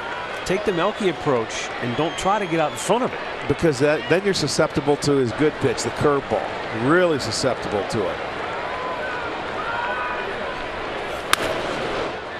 There you go. But you see, he changed it, figuring he's going to get something off speed. I mean, it turns into a guessing game. This is the only time they faced him. So now this is the 3rd time through.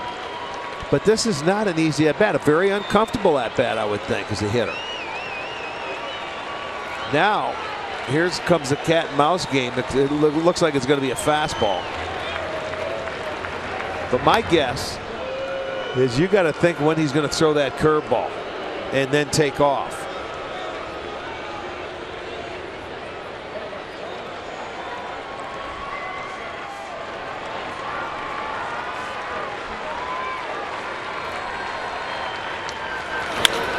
Lindor pops one to right. 2 down. Arch just told you it's Kids Fun Day this Sunday here at the ballpark. It's also Sign Sunday, so stop by the Indians live set before the game. Bring your own sign or make one with the guys, and you can be on our Indians telecast this weekend.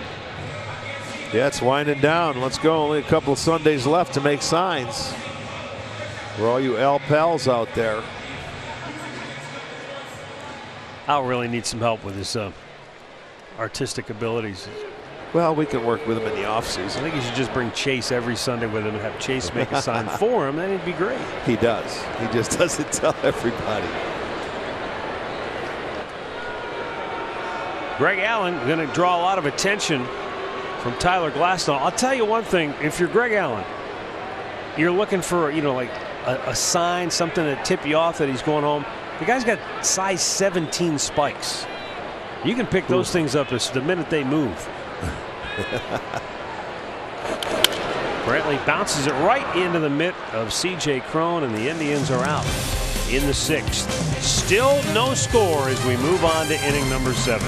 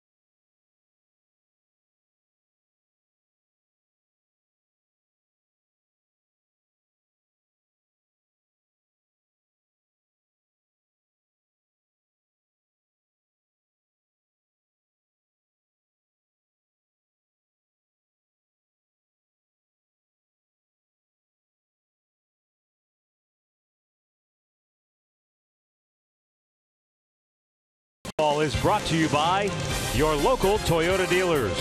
Visit buyatoyota.com. Toyota, let's go places. And by the injury lawyers at Elk & Elk. Proud partners of the Cleveland Indians. Call 1-800-ELK, Ohio. No score. 7th inning. Both starters have been utterly brilliant so far tonight. Corey Kluber has struck out 6. Tyler Glasnow has struck out 6. Kluber's given up 2 singles. Glasnow has given up just 1. And what's really interesting to note is the very last number, the pitch count. Yes. Glasnow's done it on just 67 pitches so far. And the reason that's of note is that right now Tampa has gone 423 games since they last saw a starting pitcher complete a game. Yes. That was Matt Andriese back in 2016, May 14, 2016. That's the longest drought in American League history. And in that same time frame, Corey Kluber has thrown 9 complete games himself. Strike 3 called. Tommy Pham caught looking. That's 7 Ks now for Kluber. T-Mobile built for baseball. Back in the 1st inning, a leadoff single by Joey Wendell, followed by a walk to Matt Duffy. And you thought, uh-oh, this might be one of those nights for Corey Kluber. 3 pitches later, he's got his first out. And then the old inning-ending double play. Yeah, he just locked it down. And he has been dialed in ever since. You know, and you and I said it. 4-pitch walk and then a 3-pitch strikeout. And then he needed the double play. He got it. He hasn't looked back since. This will be his 100th pitch of the night. Bullpen is quiet for Cleveland. He's right at 165% strikes. He's had 13 0-2 1-2 counts.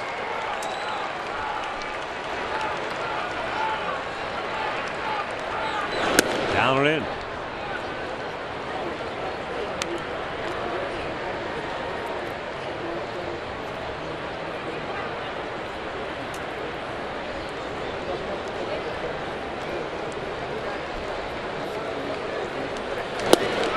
In addition, Tampa, since they last had a starting pitcher throw a complete game, Corey Kluber has 9. As a staff, the Indians have 16.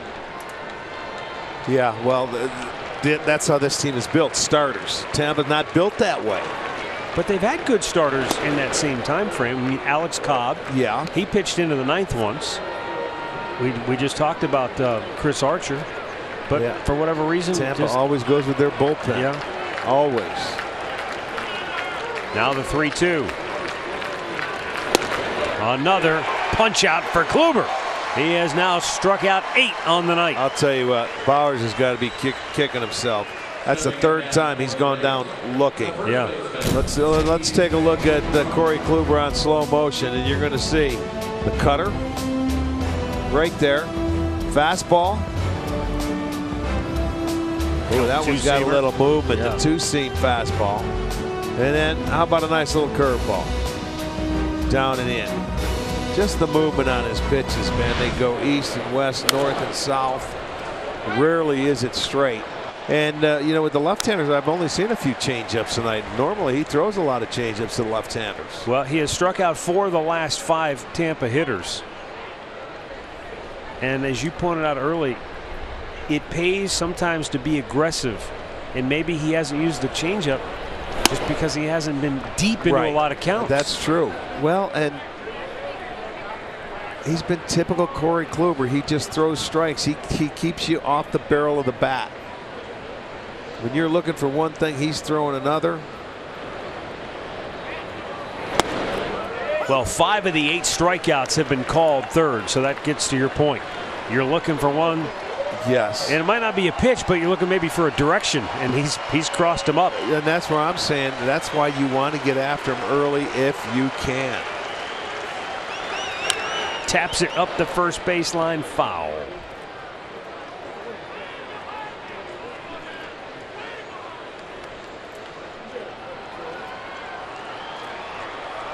You would have to believe this will be his last inning tonight. Well, not that he couldn't keep going. 117, I think, was his high for the year. 117 pitches. Yeah, he's this will be what, 109. Right field. Back goes Melky. Onto the warning track and pulls it down. The Rays go 1-2-3. Kluber has struck out 8 on the night. No score. Stretch time in Cleveland.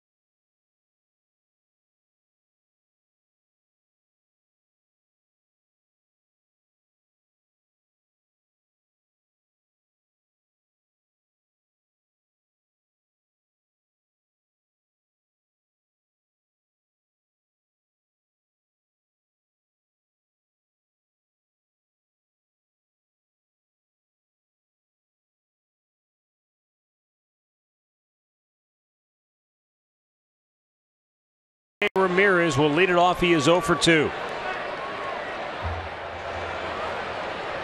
Ramirez struck out on the first, fly to center in the fourth. Takes a fastball for a strike.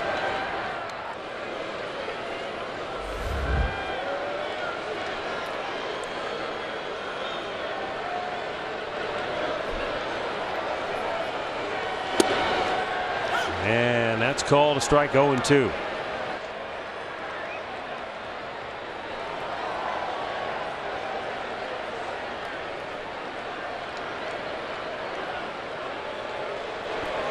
The 0-2 bounced in there. Some other anniversaries we got to send along. Happy 61st to Mike and Christine Guzzi of Independence. Seth and Beth Rosenblum of Beechwood celebrating their 60th. Congratulations and happy anniversary. Cody Allen getting loose. Ground ball by Ramirez right at the second baseman Joey Wendell. 1 down. Be curious to see if Corey Kluber comes back or if it will be Cody Allen. I mean, we talked about it. Well, let me see here. Who we got coming up here? We got Kiermaier. Bottom of the order. Bottom third. 7, 8, 9. It's not necessarily the number of pitches, right, but the fact that he's been pretty much cruising. He's not really been in trouble. Totally understand. Let's see what happens if they can score a run here. That ball's hammered. Deep center. Kiermaier back. He's out of room. It's out of here. They got you the run. Here we go. Now I think it can keep in. There it is right there. Edwin's 29th home run of the year. And his 4th home run in his last 9 games since he came off the disabled list. Hey, Eddie had his first 2 at-bats. He hit the ball hard to left in his first one, to center in his second one, and he just shot it the other way to stay back on that fastball. And I got to tell you, that's a great job of hitting right there. That you should be smiling. Oh, it's a breaking ball. He stayed out and went and got it. Oh yeah, I think he might have been looking for that all night, so he might have been licking his chops. Yonder Alonso, that ball bit him after he fouled it off. Yeah, he stayed back so well on that. Number 29 for Eddie. And Glasnow knew it as soon as he heard the contact. Hey, he's got nothing to hang his head out. He made him beat him the other way. He threw the breaking ball. He might have been up a little bit, but I'll tell you what, give some credit to Encarnacion, who hit a terrific pitch. Not many can do it. Now the 0-1. Just missed in off. Tell you what, Glasnow has maintained his velocity throughout the game too. 97, 98 all night long. The Parrots are happy. They have flown tonight. The 1-1 up and away. Edwin, 6 of his 29 home runs now come in the 7th inning or later.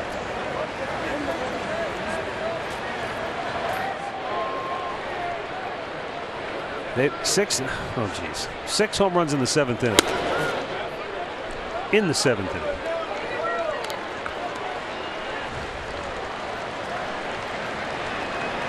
Number 1 on the club. So 7 is his lucky number. And when you lead the team, you get special treatment in the dugout.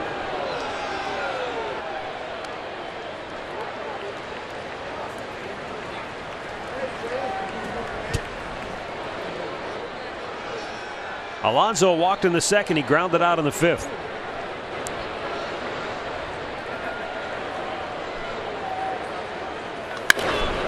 That's fair behind the bag. Crone with the flip. And Glasnow is there 2 away.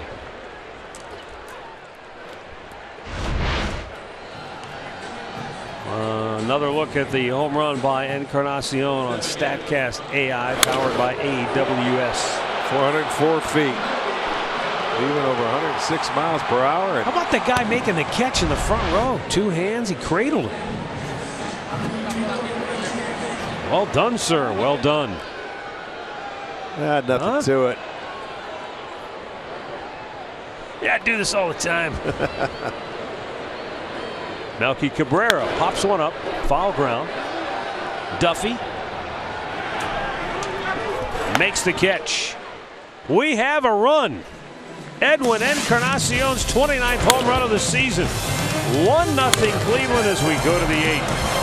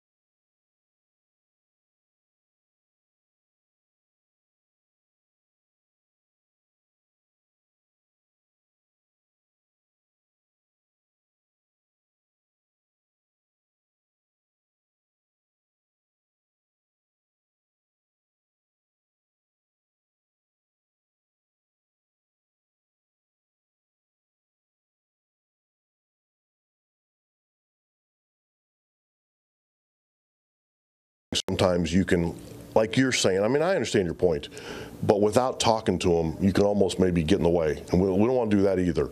These guys are built to do what they're doing. If we saw ill effects, certainly, yeah, but we also don't want them to get in the way, because if you pull back too much, then you get into a playoff game and you ask too much and a guy's not ready to do it. So, again, my best answer would be communicate.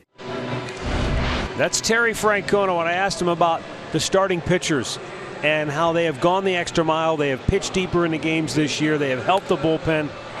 And we just talked about it. Do you push Corey Kluber another inning? He's over 100 pitches already. Or do you go to your bullpen?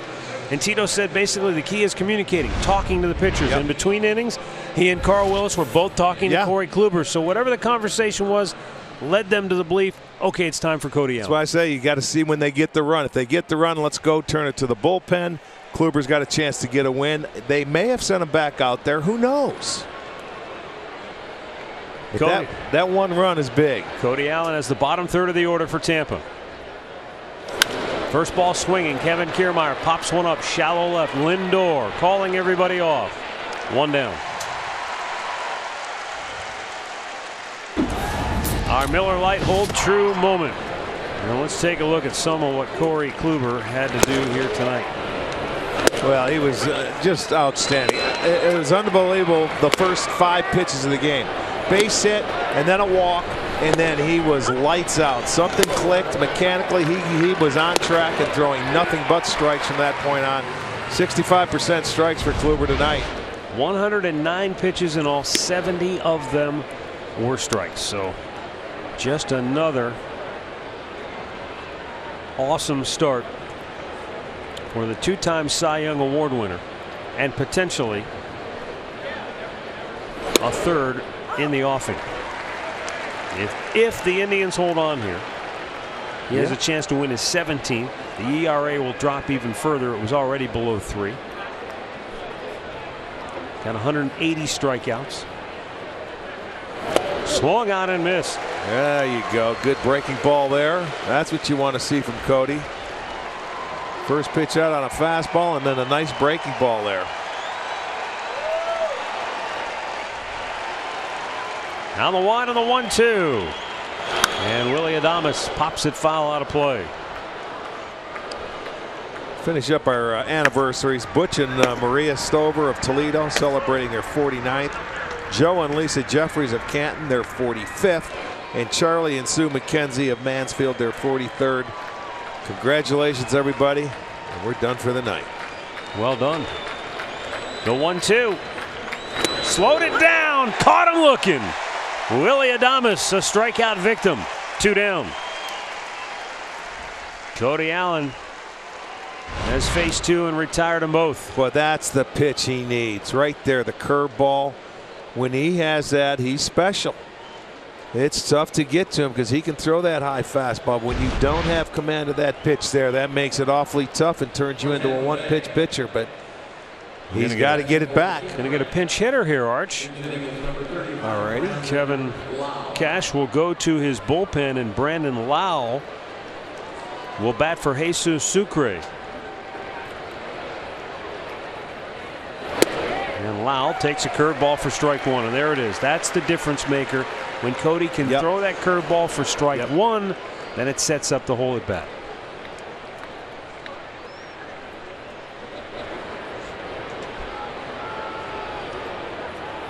Lau couldn't hold up. He went around on the appeal.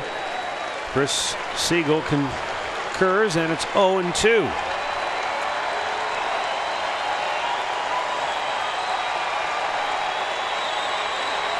Brandon Lau's been swinging the bat really well.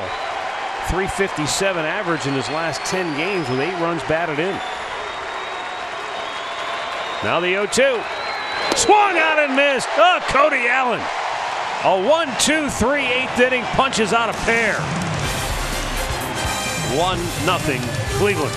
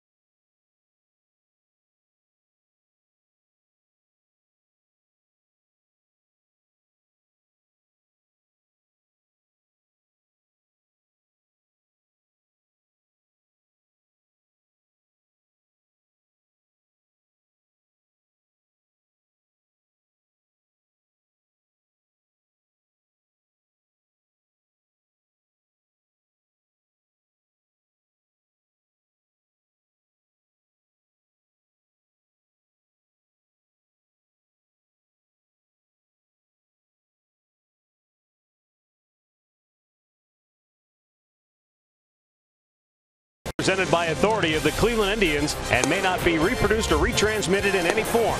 And the accounts and descriptions of this game may not be disseminated without the express written consent of the Cleveland Indians.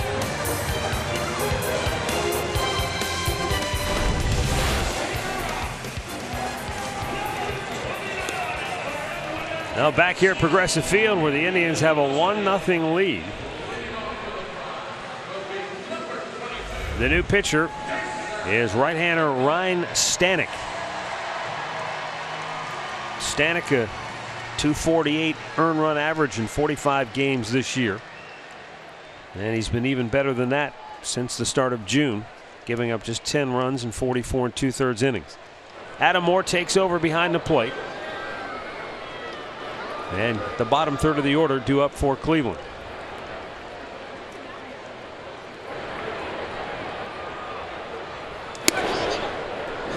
Stanek, this guy's 100 miles an hour. Is he loose yet? They saw some 98, 97s, 96s from the starter. First pitch from the reliever comes in at 100. Kipnis takes a 99-mile-an-hour pitch and pops it to straightaway center. Kiermaier makes the catch, 1 down.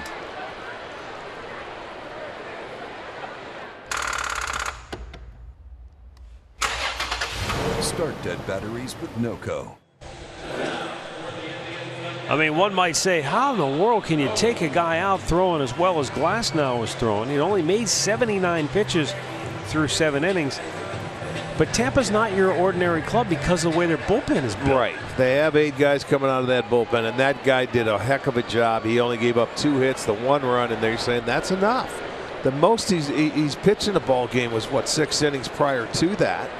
This is only a 6th start. Yeah, 6 2/3 innings at Boston.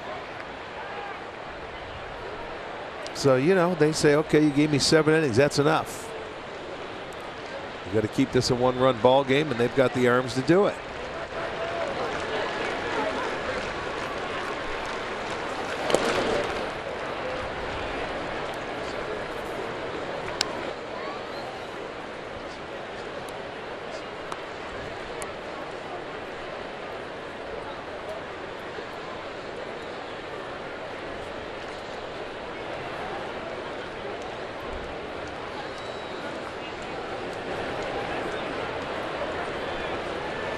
Swung out and missed. 1-2.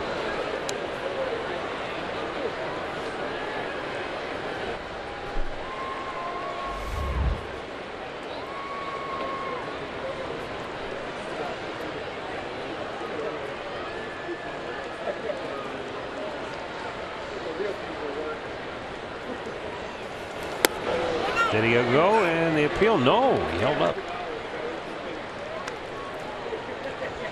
Ryan Stanek was Tampa's #1 pick in the draft 5 years ago, and that made him the 29th overall selection out of the University of Arkansas. And I think some people probably wondering, you know, is he a starter? Is he a reliever? He's done both. He's been effective. When you can throw 100, if you have good command, you can see where he'd be a handful coming out of the bullpen with an 87-mile-an-hour slider. He's the first pitcher to have 20 starts and 20 relief appearances in the same season since Esmiel Rogers, a one-time Indians pitcher, did it for Toronto in 2013. Gomes towers one on the left side of the infield. Fair catch signaled for by Adames. 2 down. Stay tuned for Indians Live, presented by Conrad's Tire Express and Total Car Care. It's coming up next here on Sports Time Ohio with Alan Jensen. Highlights, Andre, the whole gang will be here. And if this holds up the way it is, this is one of those ball games that it's been very entertaining and exciting to watch. Some people say, oh, I like that 9-8 game. Well, there are 9-8 games that are exciting, and then there are 1-0 games that are. Has been a well-pitched, well-played game. Pitchers have dominated. Greg Allen punches one into left field for a base hit. And that stops an 0 for 15 slump for Allen. And the Indians have a 2-out runner here in the 8th.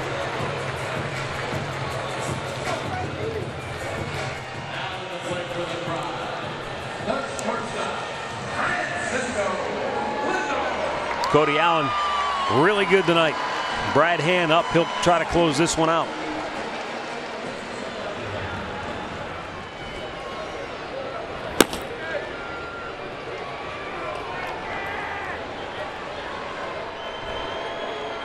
All right, here's one that's interesting. Ryan Stanek, his parents, as Greg Allen takes off, throw down to second base, and it's not in time. Greg has a steal, his 14th on the year. He's only been caught once. He didn't waste any time with 2 down to get himself in a scoring position for Lindor. No, Indians with 2 more. They have 107 on the year. Only they have the second best ratio of stealing bases, over 80% for the Tribe. Ryan Stanek's parents were Cardinals fans, but they named him after Ryne Sandberg, the Cardinals' arch nemesis. Right. How does that translate? I don't know. Obviously a lot of respect for watching him play against their Cardinals all those years.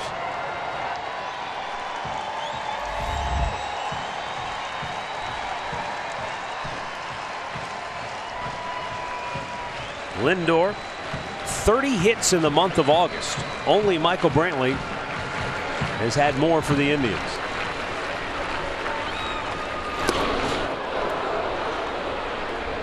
He took a little something off, and it was 90 with his slider. Yep, but you can see how far out front he had Lindor.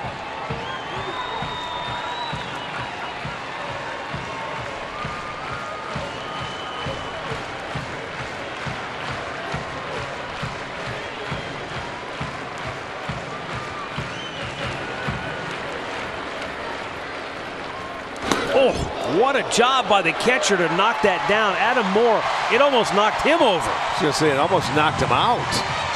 That ball looked like it bounced out in front, and it hit him right in the mask. Watch.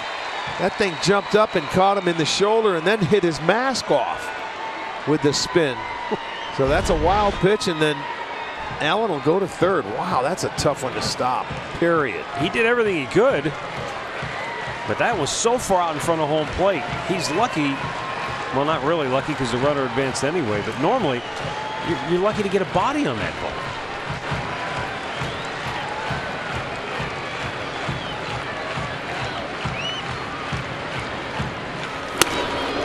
High fastball. I was just thinking to myself, if I'm Lindor, I'm sitting fastball after that ball's in the dirt because he doesn't want a wild pitcher run in. But that fastball was so far out of the zone. Thing of it is, though, if you come back with that breaking ball and you don't want to bounce it, you can have a tendency to hang it, and they can go a ways too.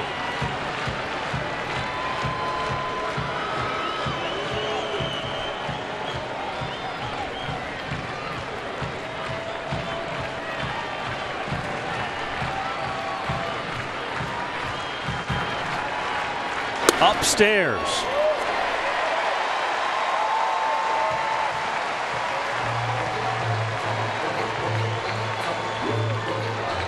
Lindor draws the walk.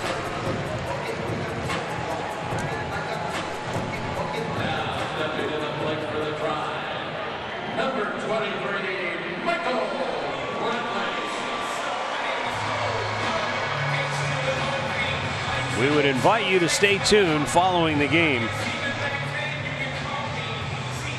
First and foremost, to get the highlights, to see what happens. Alan Jensen will have all that, but also this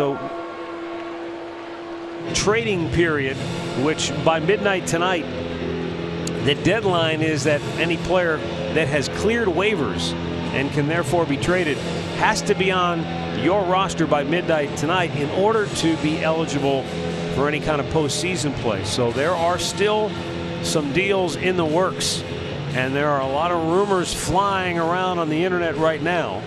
And so stay tuned for the very latest. I'm sure Al and Jensen will have it all right after the game. There are some conflicting reports right now on the internet with regards to Josh Donaldson.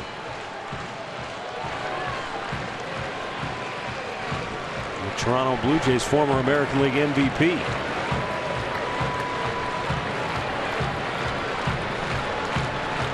Lindor takes off, ball gets away, but here comes Greg Allen. He's going to score. How do you like that? Oh, the guts of a cat burglar. Allen bolts home from third, and it's 2-0 Cleveland. He got a great read off of that pitch at third base. I'm going to give Lindor a stolen base, and then this ball gets away. You see, he took one hesitation, and then he picked up the ball and saw it got away from Moore, and he scores easily. There's your insurance run if you're the Indians. And that comes, Allen got the base hit. He stole a base, went to third on a wild pitch, scores on a wild pitch. Heads up base running right there.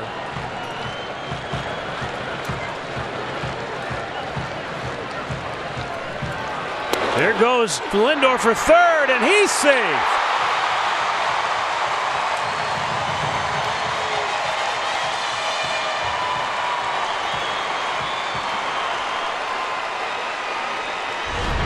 You see, he figured everybody, he's not thinking about me now. He wants to throw a strike. You can see the jump. He gets the hand in.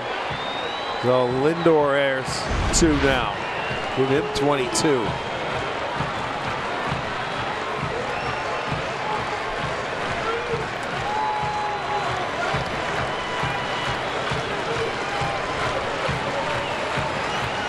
Now the 2-0. And Brantley lines one right back through the pitcher Stanek, and Lindor comes home from third.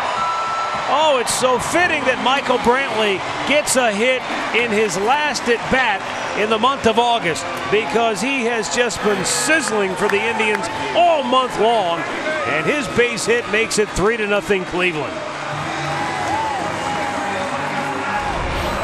He's going to get himself a fastball, and it's out over the plate, and he delivers. Boy, right back past Stanek. He almost lost his balance. It came in at 99. It went out at 105. Jose Ramirez, another ball pops loose but doesn't get away far. Boy, it's been a tough inning. Brutal inning for Adam Moore. I mean, you come into the game cold, right off the bench, you got a guy throwing 100, and then he starts chucking balls in the dirt. Fault. Yeah, I mean, to his defense, it's not his fault.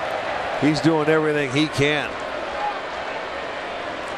This is not an easy guy to catch. Neither is the first guy. And then the track meet, they have 3 stolen bases in the inning, 4 on the game.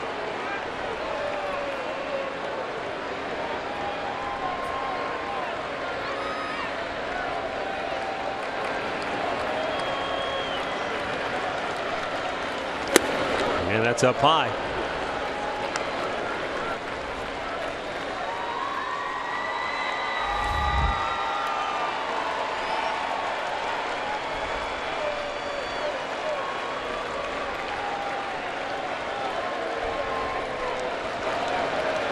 Two-0 count.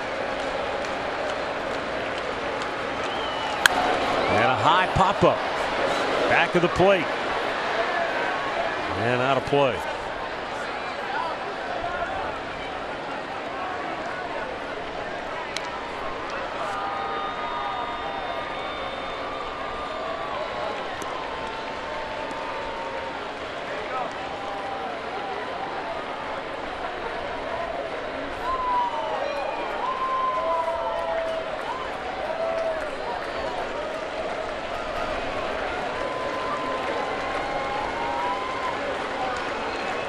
Now the 2-1 offering. And Jose Ramirez out in front of it. 2 balls and 2 strikes.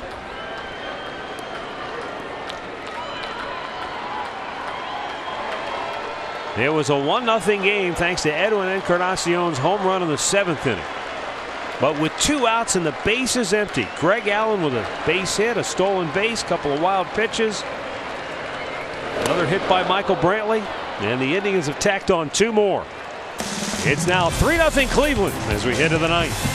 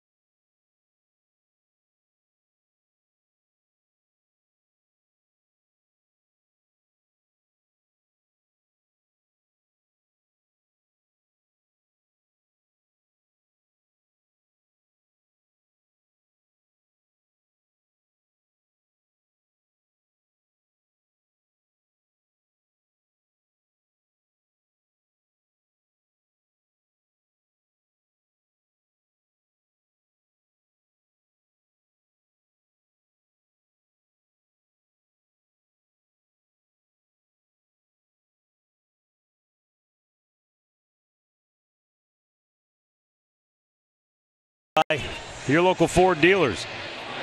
Jason Kipnis came in on fire tonight, but he's been held without a hit in 3 trips to the plate. Nobody did much of anything until the late innings tonight for the Indians, because Tyler Glasnow was just really impressive in his first career start against the Tribe. He certainly was.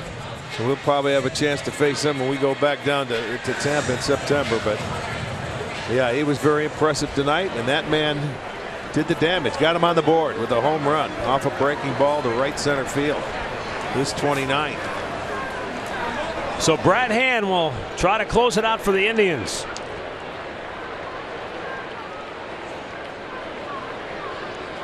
And a swing and a foul back by Joey Wendell, who is 1 for 3 tonight. Cody Allen pitched a scoreless 8th. How good was Cody Allen tonight? Threw 9 pitches, 8 of them were strikes, punched out a pair. Had his nice curveball back. That's what he's been looking for.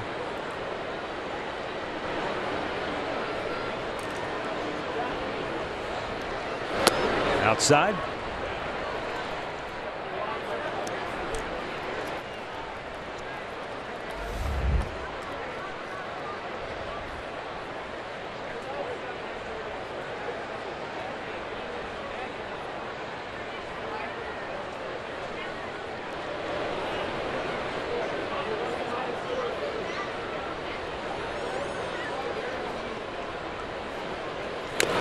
Wendell takes aim at a fastball and fouls it right back.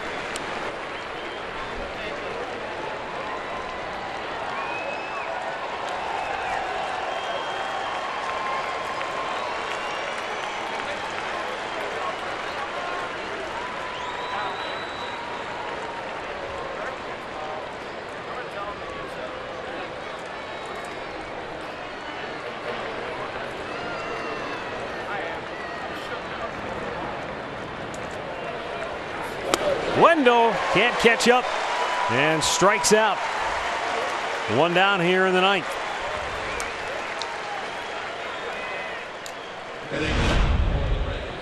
Pat O'Brien Chevrolet play of the game. This broke the scoreless duel in the 7th. Yeah, that was just a great job of hitting, staying the other way, trying to take it that way. He left that breaking ball up a little bit, but that still takes a man to go the other way and hit it out of the ball. No doubt about it. And Eddie's one of the few that could do it, and he certainly did tonight, so he's been on a roll. Right back to Brad Hand. Matt Duffy is retired, 2 down.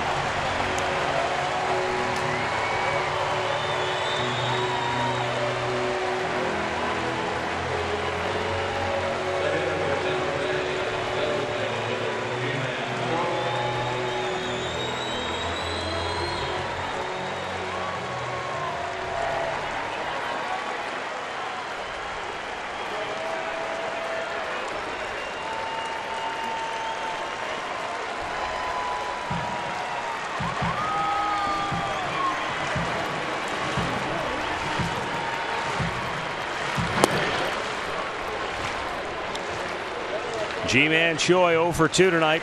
Walks back to the 4th inning.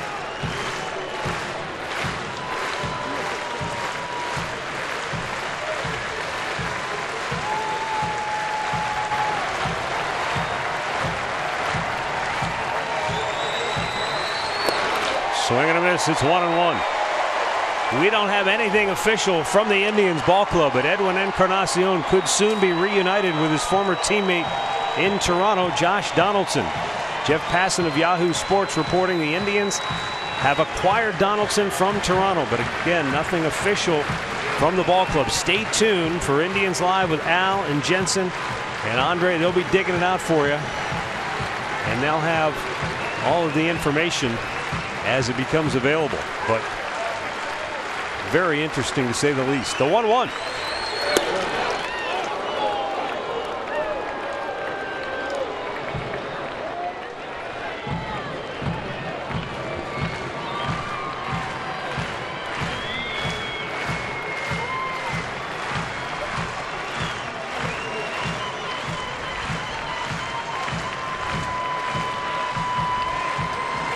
Hand ready.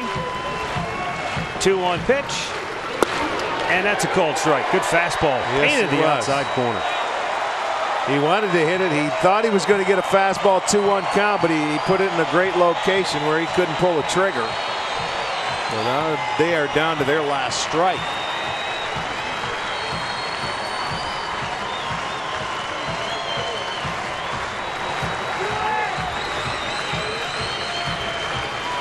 Two-two pitch.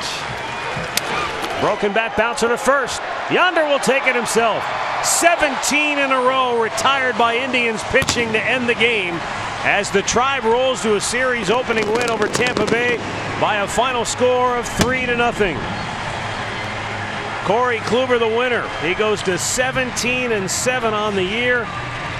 And Brad Hand notches the save for the Tribe as the Indians go to 77-57 on the year. 20 games over that 500 mark, while Tampa falls to 71-63 on the season. Tough luck loss to Tyler Glasnow, who is 0-2 now on the year with the Tampa Bay Rays. Boy, what a job by not only Corey Kluber, but then Cody Allen and Brad Hand. Great ball game for the Indians to get this one started off on the right foot. Kluber outstanding, and I was really impressed with Cody Allen tonight. And Edwin Encarnacion got him that lead in the 8th inning. It was beautiful. Or 7th inning. That was a great job. So the Indians win the series opener. 3-0 is the final score. Final thought when we come back.